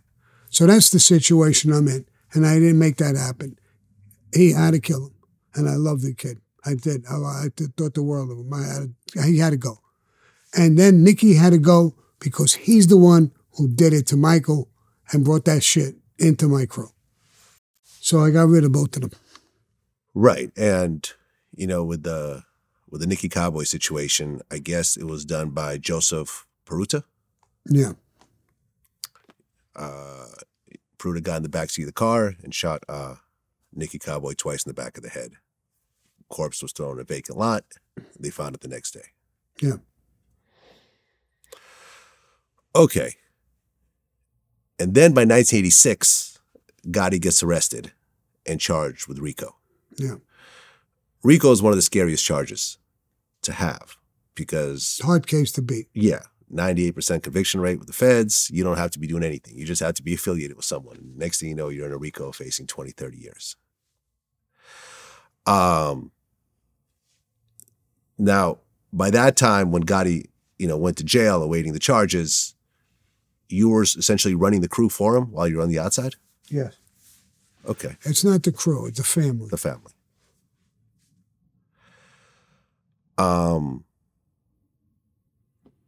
And then at that point, Gotti ordered the murder of Robert DiBernardo? Yes. Because he had made negative remarks about him? That was all bullshit. But yeah, but that's all bullshit. I mean, is that really all it takes? I mean, to get a murder, just a couple of bad statements? Well, it seemed like when we were making him from a made guy to a captain, well, Frankie was alive. John was reluctant and didn't want to do it. There must have been some hidden shit way back, number one. Number two, he really wasn't talking about him. He had an argument with Angelo, and when Frankie died, Angelo said, I grew up with John, I'm going to be the underboss. DB told him, no, Jans, you got a lot of balls, but you're fucking dumb. And he got really mad at that in a club. Other people heard it. And there was an argument. And he said, who's going to be the underboss? You? He said, no, not me. Then who? He said, my opinion? Yeah, your opinion. I think Sammy should be the underboss. That was the whole argument. So he wasn't talking behind John's back while he was in, but that's the argument they were saying. He was talking behind his back. He wasn't talking behind his back. He was just, Angelo opened up his fucking mouth that he was going to be the underboss, and DB checked him and gave his opinion. And then, Gotti's trial ended up in a mistrial with a hung jury. John Gotti walks out of his first of 3 beaten trials. Yeah.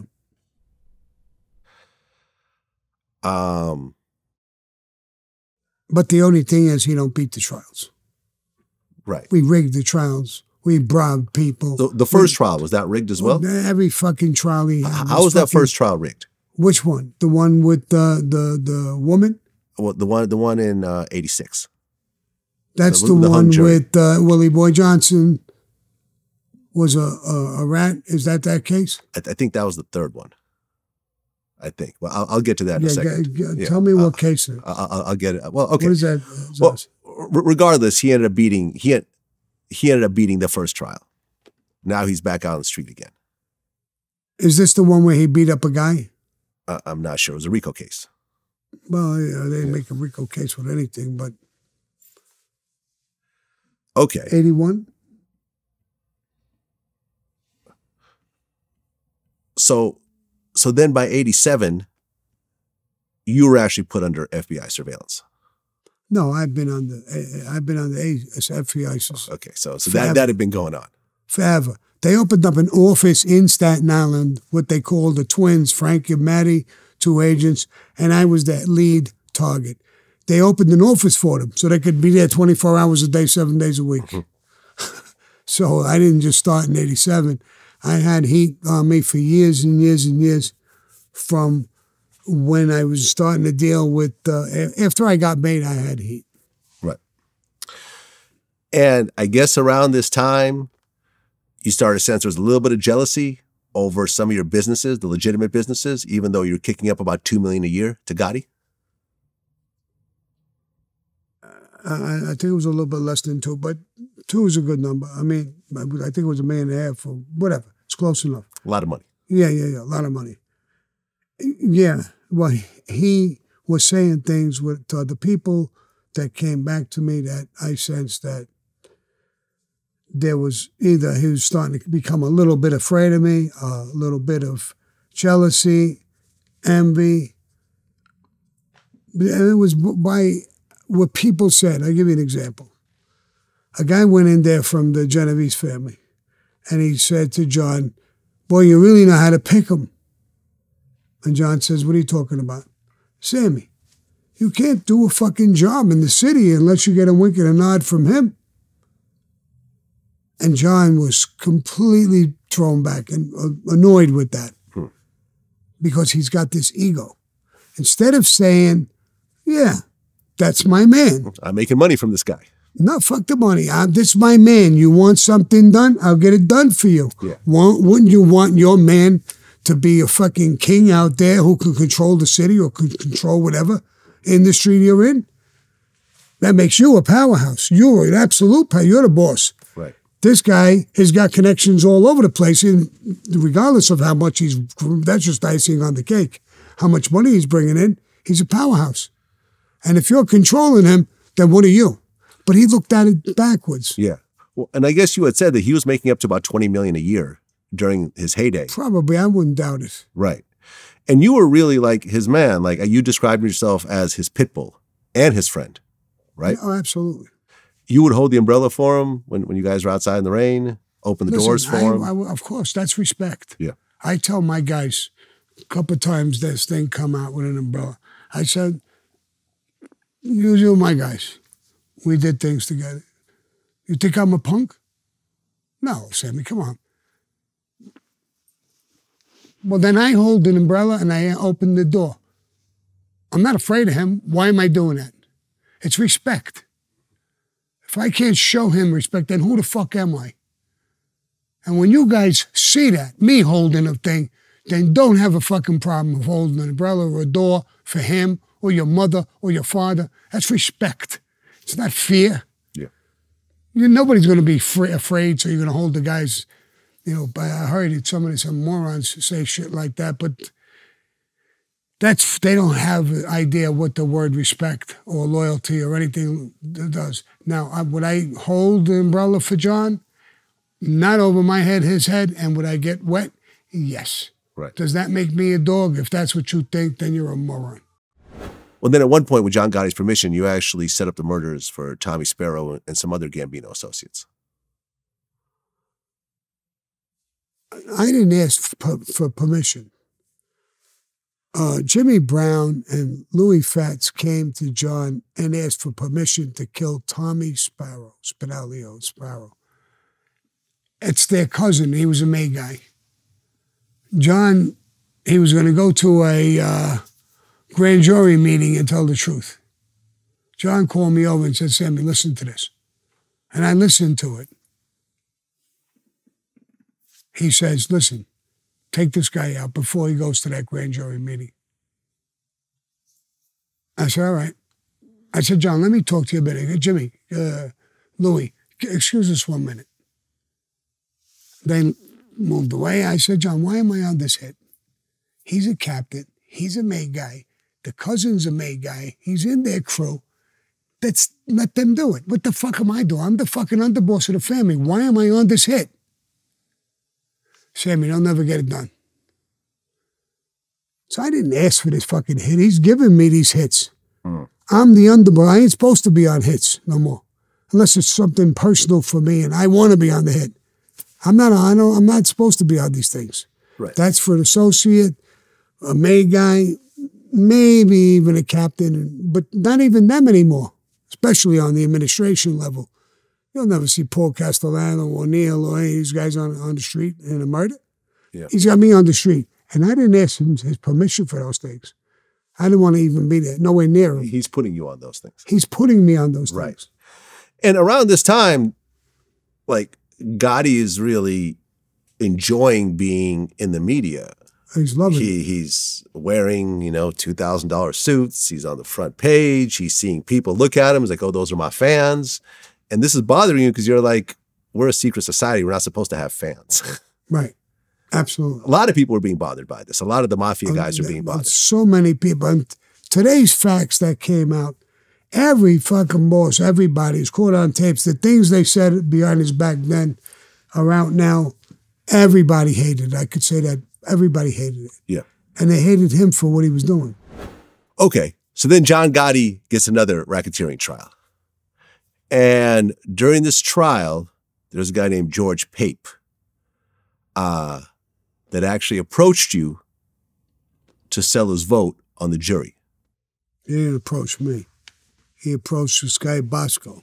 Okay. Who was he was the boss of the Westies. They had a very close relationship. And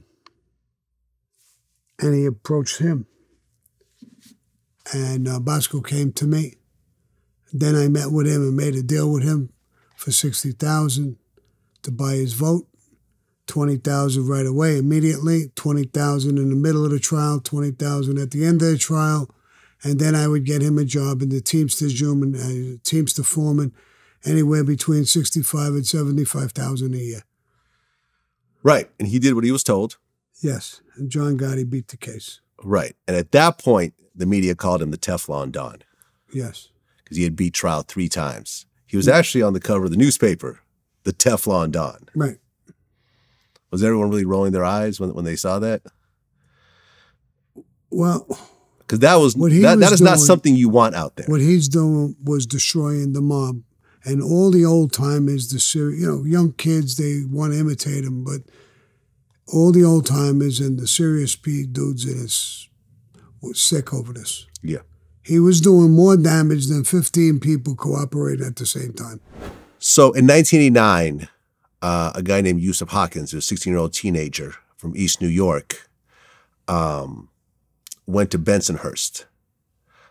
When he was there, him and his younger brother and 2 friends were attacked by 10 to 30 Italian youths, with about 7 of them having baseball bats. One of them, who had a handgun, and this is the Fama, this is Joseph Fama, had a handgun and ends up shooting him in the chest twice and killing him.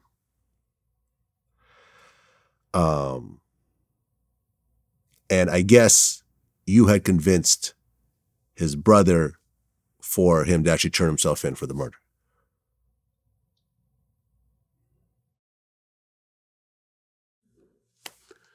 I don't remember this too well, but you want to know something? I don't know why the hell I would do that anyway. The more I think about it, why would I tell him to go confess? Well, I give a fuck what he did.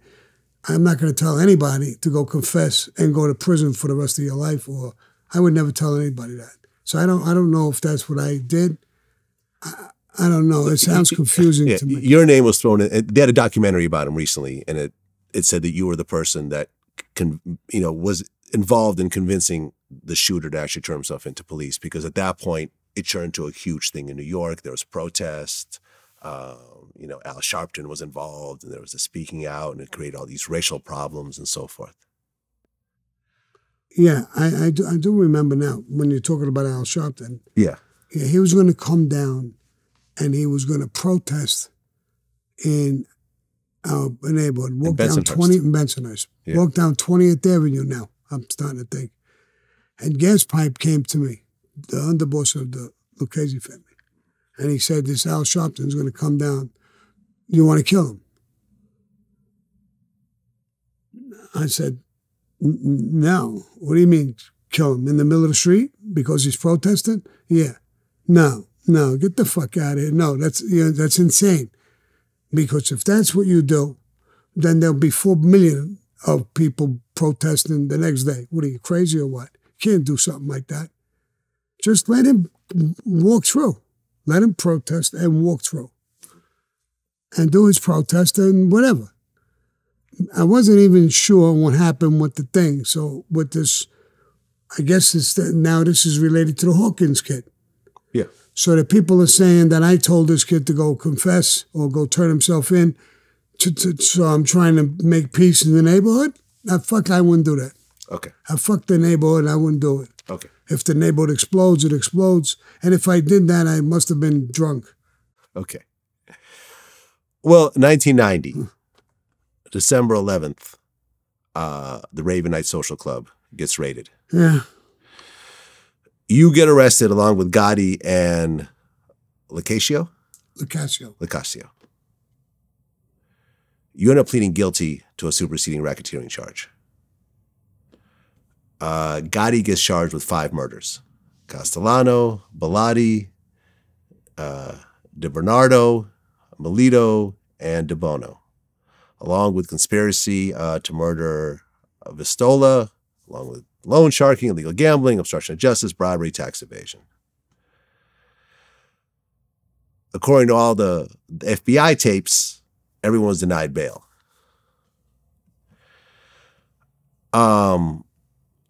And I guess the attorneys were disqualified from actually working with you and Gotti because they were saying the attorneys were part of the evidence. Yeah. So, and then these tapes started to come out when you hear John Gotti bad-mouthing you. When you first heard those tapes, what'd you think? I knew he was betraying me behind my back. I know exactly what. Half the shit he's talking about didn't make sense and wasn't true. Then I find out later on after that there's a plot. He was looking to take me out towards the end. So now all those lies and all that bullshit is making sense. So what is he going to use? You can't kill your underboss. You can't kill a major guy in the family who's bringing in a ton of money, doing work, doing everything he's supposed to do, and you kill him. If you do that as a boss, it backfires. Because everybody looks at you and says, oh my God, if he could kill him, he can kill any of us. And the thing reverses on you. Everybody becomes a little skeptical of you, a little afraid of you, it's not a good thing. So he's making up all these stories about what I did, and now I find out the other parts of it. Now I find out parts of it where he was going to send me on the lam, and before he was going to send me on the lam, he gave me an order to kill Chin, a boss of another family. But his plot was really, really great. He told me to kill Chen. He says he's behind this Frankie the Chico thing. I loved Frankie. You're talking about Chin Gigante. Chin Gigante, yep. Yeah. So if I would have killed Chen on his orders, now I come back in. How'd you make out? I got him last night. He would have killed me immediately. Now he has the answer. He was doing all these things, killing people, taking over things. He lost control of him. I loved him like a brother, but he lost his mind. And then he came to me, he killed Chin. I had to kill him. So it's understandable to everybody now. So, number one. Number two, he goes to the Genovese people and he tells them. He came in and told me that he whacked them, he wanted to take over, and I had to take him out. Aha. So the plan was to essentially blame all the murders on you and then kill you, and then he walks away free. That's what he was going to do with the case. Now, like I said, you don't have to call him a rat, but that's a rat move. When you're on trial, you're both fighting for the same thing.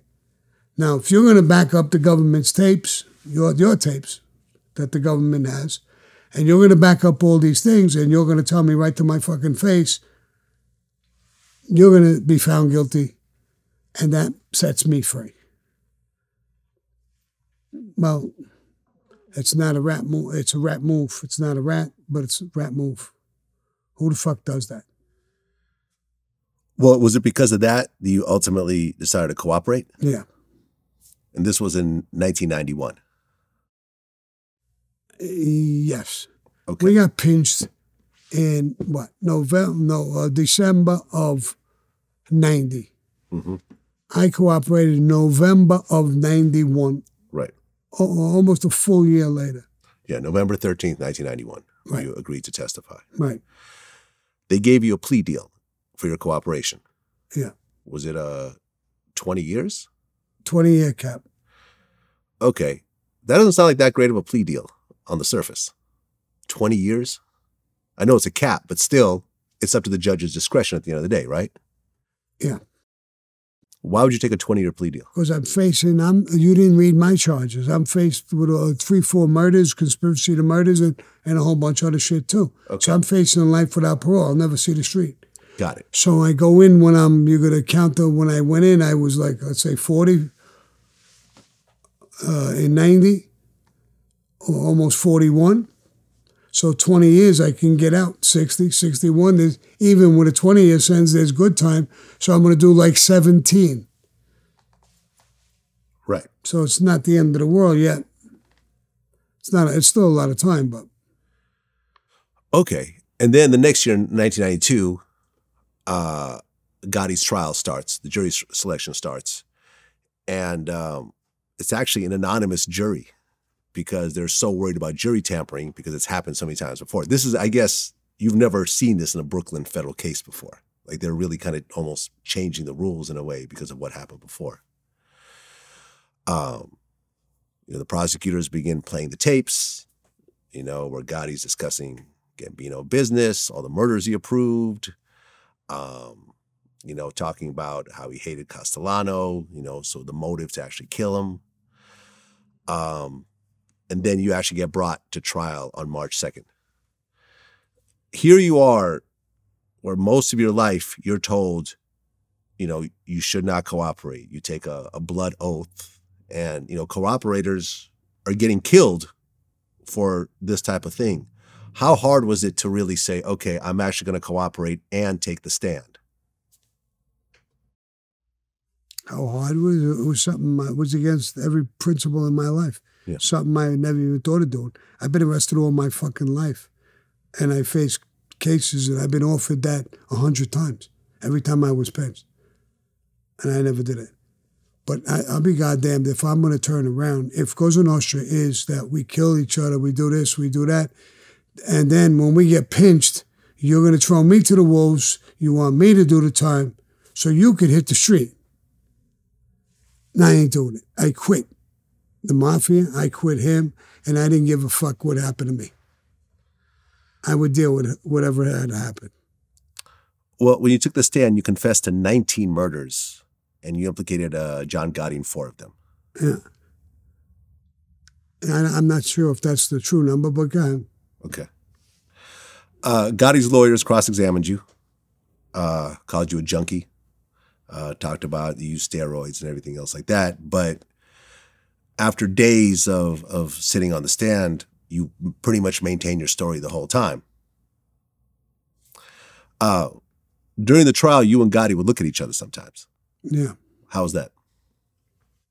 Well, we're not that far from each other. When we're talking, sometimes we'll glance and look at each other. Sometimes we'll literally growl at each other. Sometimes we would like to have a fucking pistol each and shoot each other. I mean, it's not an easy situation. But you know what's weird, I think about, and I never get to ask this question, is that you sat there, you just sat across from each other, testifying, and people say, I was unflappable. And you couldn't break my story. Mm-hmm. That was in 1991. 2001, 2011, 2021. That's 31, 32 years ago. Mm-hmm. And whatever I said and did 32 years ago, after 100 different people cooperated and tons of fucking tapes and everything else, nobody ever turned it over or never disputed anything I've ever said. So that's a little weird maybe too. Another little fact. Yeah. Well, and then on June 23rd, 1992, John Gotti and Locascio was sentenced to life in prison without the possibility of parole. Yeah. Plus a $250,000 fine, or whatever that's worth. And then you testified in 6 more trials? Could be. Yeah. I cooperated for 2 years in good faith. My deal was 2 years in good faith. After 2 years, it would be up to me. And I never cooperated after the 2 years. Only if a trial bounced over the 2 years because it was postponed or whatever. But I never cooperated again. Right. And based on... sorry, go ahead. Go ahead. Well, based on the cooperation, Vincent the Chin Gigante got convicted. Yeah. Who was the head of the Genovese crime family. Colombo family, Lil Vic Orena got convicted. Bunch of other mafia guys. 11 captains, a crooked cop, and the head of the Teamsters local. With a total of 38 people ended up getting convicted. Now, when you look at, the people that ended up behind bars, we understand the situation between you and John Gotti. He's on tape and he's saying this, that, and the third about you. And, he was going to turn on you. He was going to kill you. He was going to try to pin the murders on you.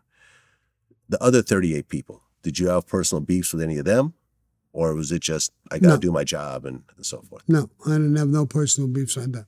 But another part of my agreement is that I wouldn't cooperate, and I didn't cooperate against any of my family or any of my crew, or a woman who helped me rig a trial. Because my crew came with me on a hit because I ordered them and told them to come with me. So I never cooperated against them. That's a fact. Yeah. My family or that woman. And a lot of those people could have maybe and should have took a fucking plea who went to trial and did certain things. The jurors, some of those people didn't even get hurt that you're talking about. And I had no control over that. And they do what they want to do. And it sounds like that I put them in jail. It sounds like that. They put themselves in jail. Let's talk about Chin. Let's talk about Chin. I'm not the only guy who testified. Yeah. Al Diaco testified. Other people testified. They had tapes. They had everything under the sun. So I was a part of that. But when they say you put 38 people away, I could have put 338 people away in reality. And I didn't. So when I look at myself, what I did, the guy who set up and rigged the trial, let's call out his sentence, what he got. This is me in the background telling them, this guy was a mope, bro. Don't hurt him that bad. He got 3 years. 3 years. He got 3 years. So look at some of the sentences, but let's look at one thing that's even more important. The government don't like me. Right now, if people think they like, they don't. I got nine cases that I testified for the defense against the government since that agreement. That's been going on for years. But that's not even talked about. Well, based on your deal and the cooperation that you did for those 2 years, you got sentenced to 5 years in prison.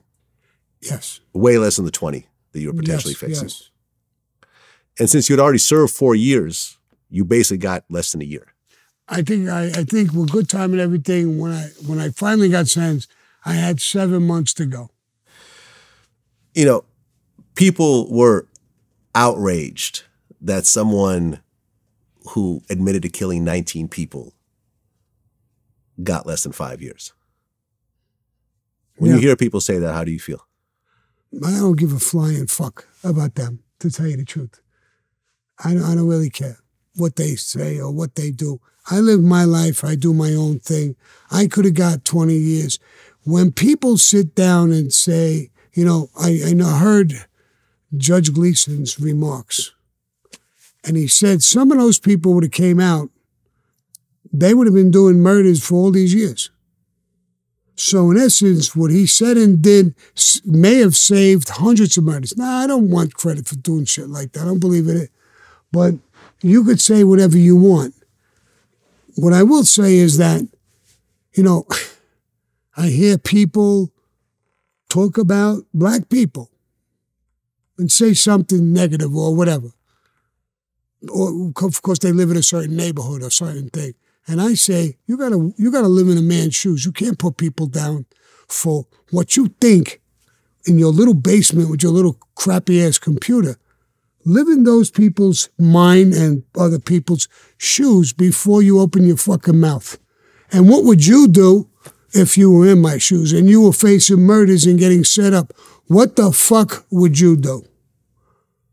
Mr. Hero, Mr. Guy who turns around and badmouths other people who don't even know what the fuck planet you're on or what you're talking about with your little bitchy computer in a hole someplace and you want to pass a remark. Some people won't like I'm sitting here with you. Some people don't like I do my own show.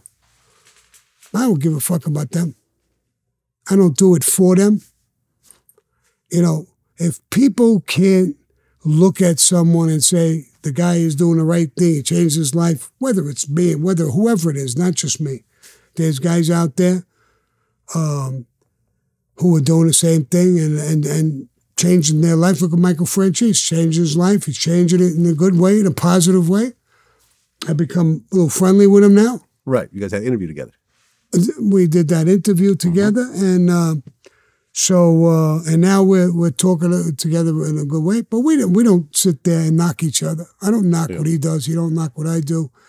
It's, you know, but it's always the people who say those things. Go back and look at them. Yeah, they're failures. They can't stand somebody who makes a little bit of success. Michael Franzese in one of our interviews actually said that you killed a guy and you went to the funeral and blamed him for killing him. Yeah. Yeah. Can you say who that was, or was that part of your deal or no? Well, it's in another story, but who it was is unimportant. Okay. I'll tell you but what, you actually did what it was. What it is that we have rules that we live by.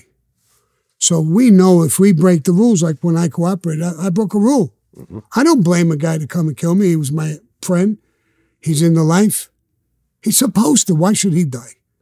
I broke the rule. His job now is to kill me. So when I looked at the guy in the coffin, I told him, bro, look what you did. You know you would get killed. And you know more than likely it'll be me or Joe Blow who's pulling the trigger. This is what you did. Look at your kids. Look at your family. You did this. We do these things to ourselves. You go to prison. I was in prison for 22 years of my life with hundreds of guys, different races, different everybody, Mexicans, everybody, you name it. We do it to ourselves, bro. Who are we blaming now? Who are we going to blame? It just don't even make sense to me. Well, you get your prison time. Yeah. You get out and you get into the U.S. Federal Witness Protection Program. Yeah. Originally in Tempe, Arizona. Your name was Jimmy Moran at the time. Yeah. But then you end up leaving after about a year or two? 8 months. 8 months. At the point that you're out, are you hearing there's a price on your head or anything else like that? The first time I got out, before I went back into prison in Arizona, I knew John would pay somebody, would do something to make a move. And they did. Some guys came down to do what they had to do. They had me for 4 or 5 months. It didn't work. They were afraid to come near me, but it didn't work. So guys were actually in your area trying to kill you? Yes. Did they ever shoot at you, do anything? No, they didn't get close enough. I had little precautions, and they knew that it was going to be like a Mission Impossible. How did you know they were there? I didn't know they were there. I just protected myself, knowing it would happen. Okay. And I put myself in a good position. But how did you find out there was guys there to kill you is what I'm saying? And they got pinched. Oh, okay. One guy got pinched for drugs, and he ratted on all the rest of them. And just before I went away, I got pinched in 99 in Arizona, and I was gone, and that was the end of me. Okay. And that's all, folks. Remember Pokey Pig? That's it. Right. Let's go. Well, in 1997, you actually wrote a book. What? In 1997, you wrote a book called Underboss. Yeah. And, you know, you talked about the whole situation. The families tried to file a lawsuit against you from the profits of the book. Did they ever get those profits? No, they failed on the Son of Sam law. It didn't work. Right. Later on, I got pinched for other things, and yeah, and everybody got some money. Right. Then in 1999, you get arrested for some drug charges. You get 20 years. And now you're back in prison again, and this time you're in ADX. And is this when you were in solitary confinement for like 6 years? 6.5 years I was in. What did that do to you, 6 years of solitary confinement in a supermax? Look at me. It made me better looking. It made me stronger. What the fuck? It was fucked up. 6.5 years. I'll tell somebody, go in a room, stay in this room, and I'll give you all the conveniences you want for 6.5 weeks. Yeah. You'll get stuck crazy. You don't want to stay in there. Right. So. And then, oddly enough, in 2003, there's a new indictment for a 1980 murder of NYPD detective Peter Calabro by contract killer Richard Kuklinski, a.k.a. the Iceman. Right. That's a hell of a story, but you have to stay tuned because I'm under contract. That's going to be in one of my stories that I'm tied up like a knot. Fair enough. As good as this man is, I can't give it to him. Fair enough. Unless he gives me another. And then you finally get out in 2017. Yes. After serving almost 20 years. Almost 18 years. I served 17 years, 7 months, to be exact. And at this point, you're completely done with your life of crime. I'm done. I'm done. And so forth. I'm 77 years old. I'm done. I'm doing stuff in Hollywood. I'm working on some shorts that I'm doing. Actually, I'm doing a podcast where I talk about stuff and I'm on video. Now I took it to a whole new level. I'm doing shorts. It's a little 12-minute clips, 5 or 6 of them. And we made up a story about a serial killer. The FBI comes to me and go after the serial killer. Now I got 2 hours of acting classes and I'm in the movie and I'm acting my brains out. I'm going to do that. So I'm doing great things, nice things. And but I love doing these shorts. And they'll be out on SammyTheBull.com. We're going to give you the link and everything to check it out. There you go. And there I go. Final question.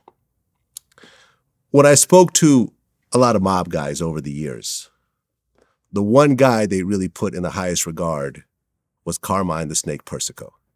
He was supposed to be the real Cosa Nostra, hardcore gangster who played by the book, never cooperated and so forth. But then on August 21st of last year, it was actually revealed that he was an informant. I saw that newspaper article. I don't know if it's true or false, but I don't have him, and I was under him for a long time. That's why I ask. So I don't have him in very high regard. You don't? They killed a fucking woman.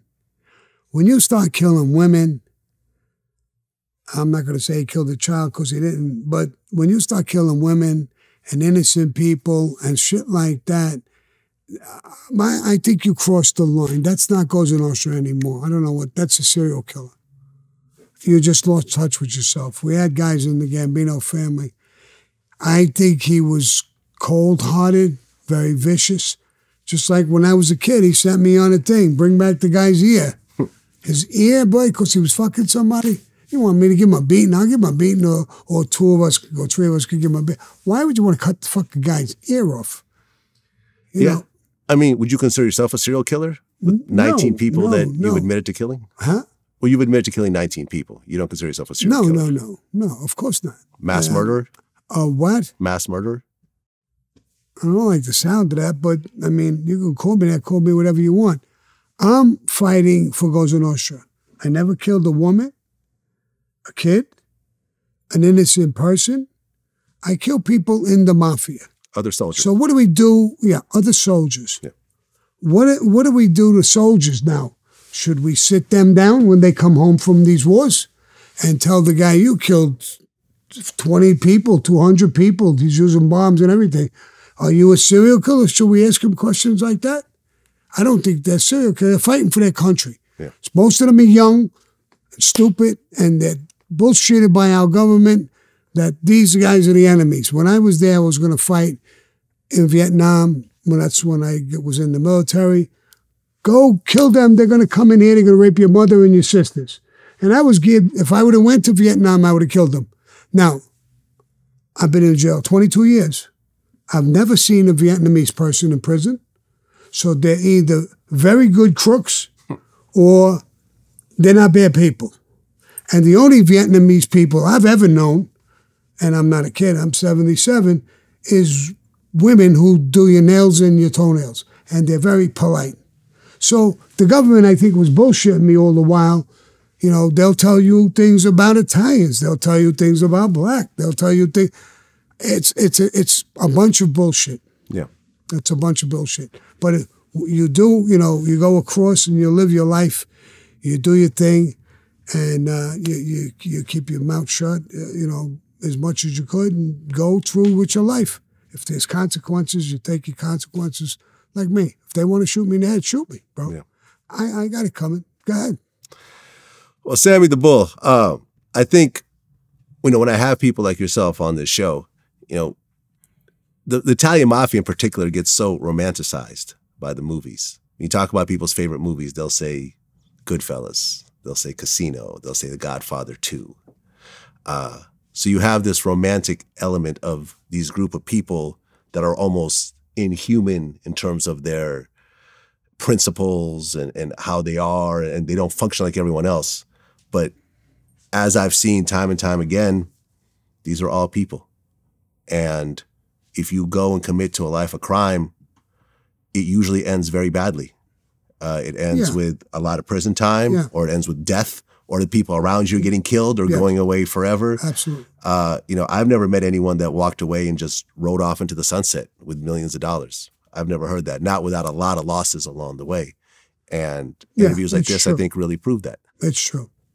I mean, I believe that. You know, they asked me to talk to kids. I talk to kids. I mean, I say, I don't know what to say. I'm going to sound like a fake or a phony, and I don't like bullshitting. But I would tell kids, you want to be me? You want to be Sammy the Bull? I got 22 years in prisons. I was shot on 2 different occasions, stabbed once, shot my friends. Be me. Go ahead, motherfucker. Do whatever you want. Be me. To talk with a kid, don't do that. They're not going to listen to you. Say, here, you want to be me? This is me.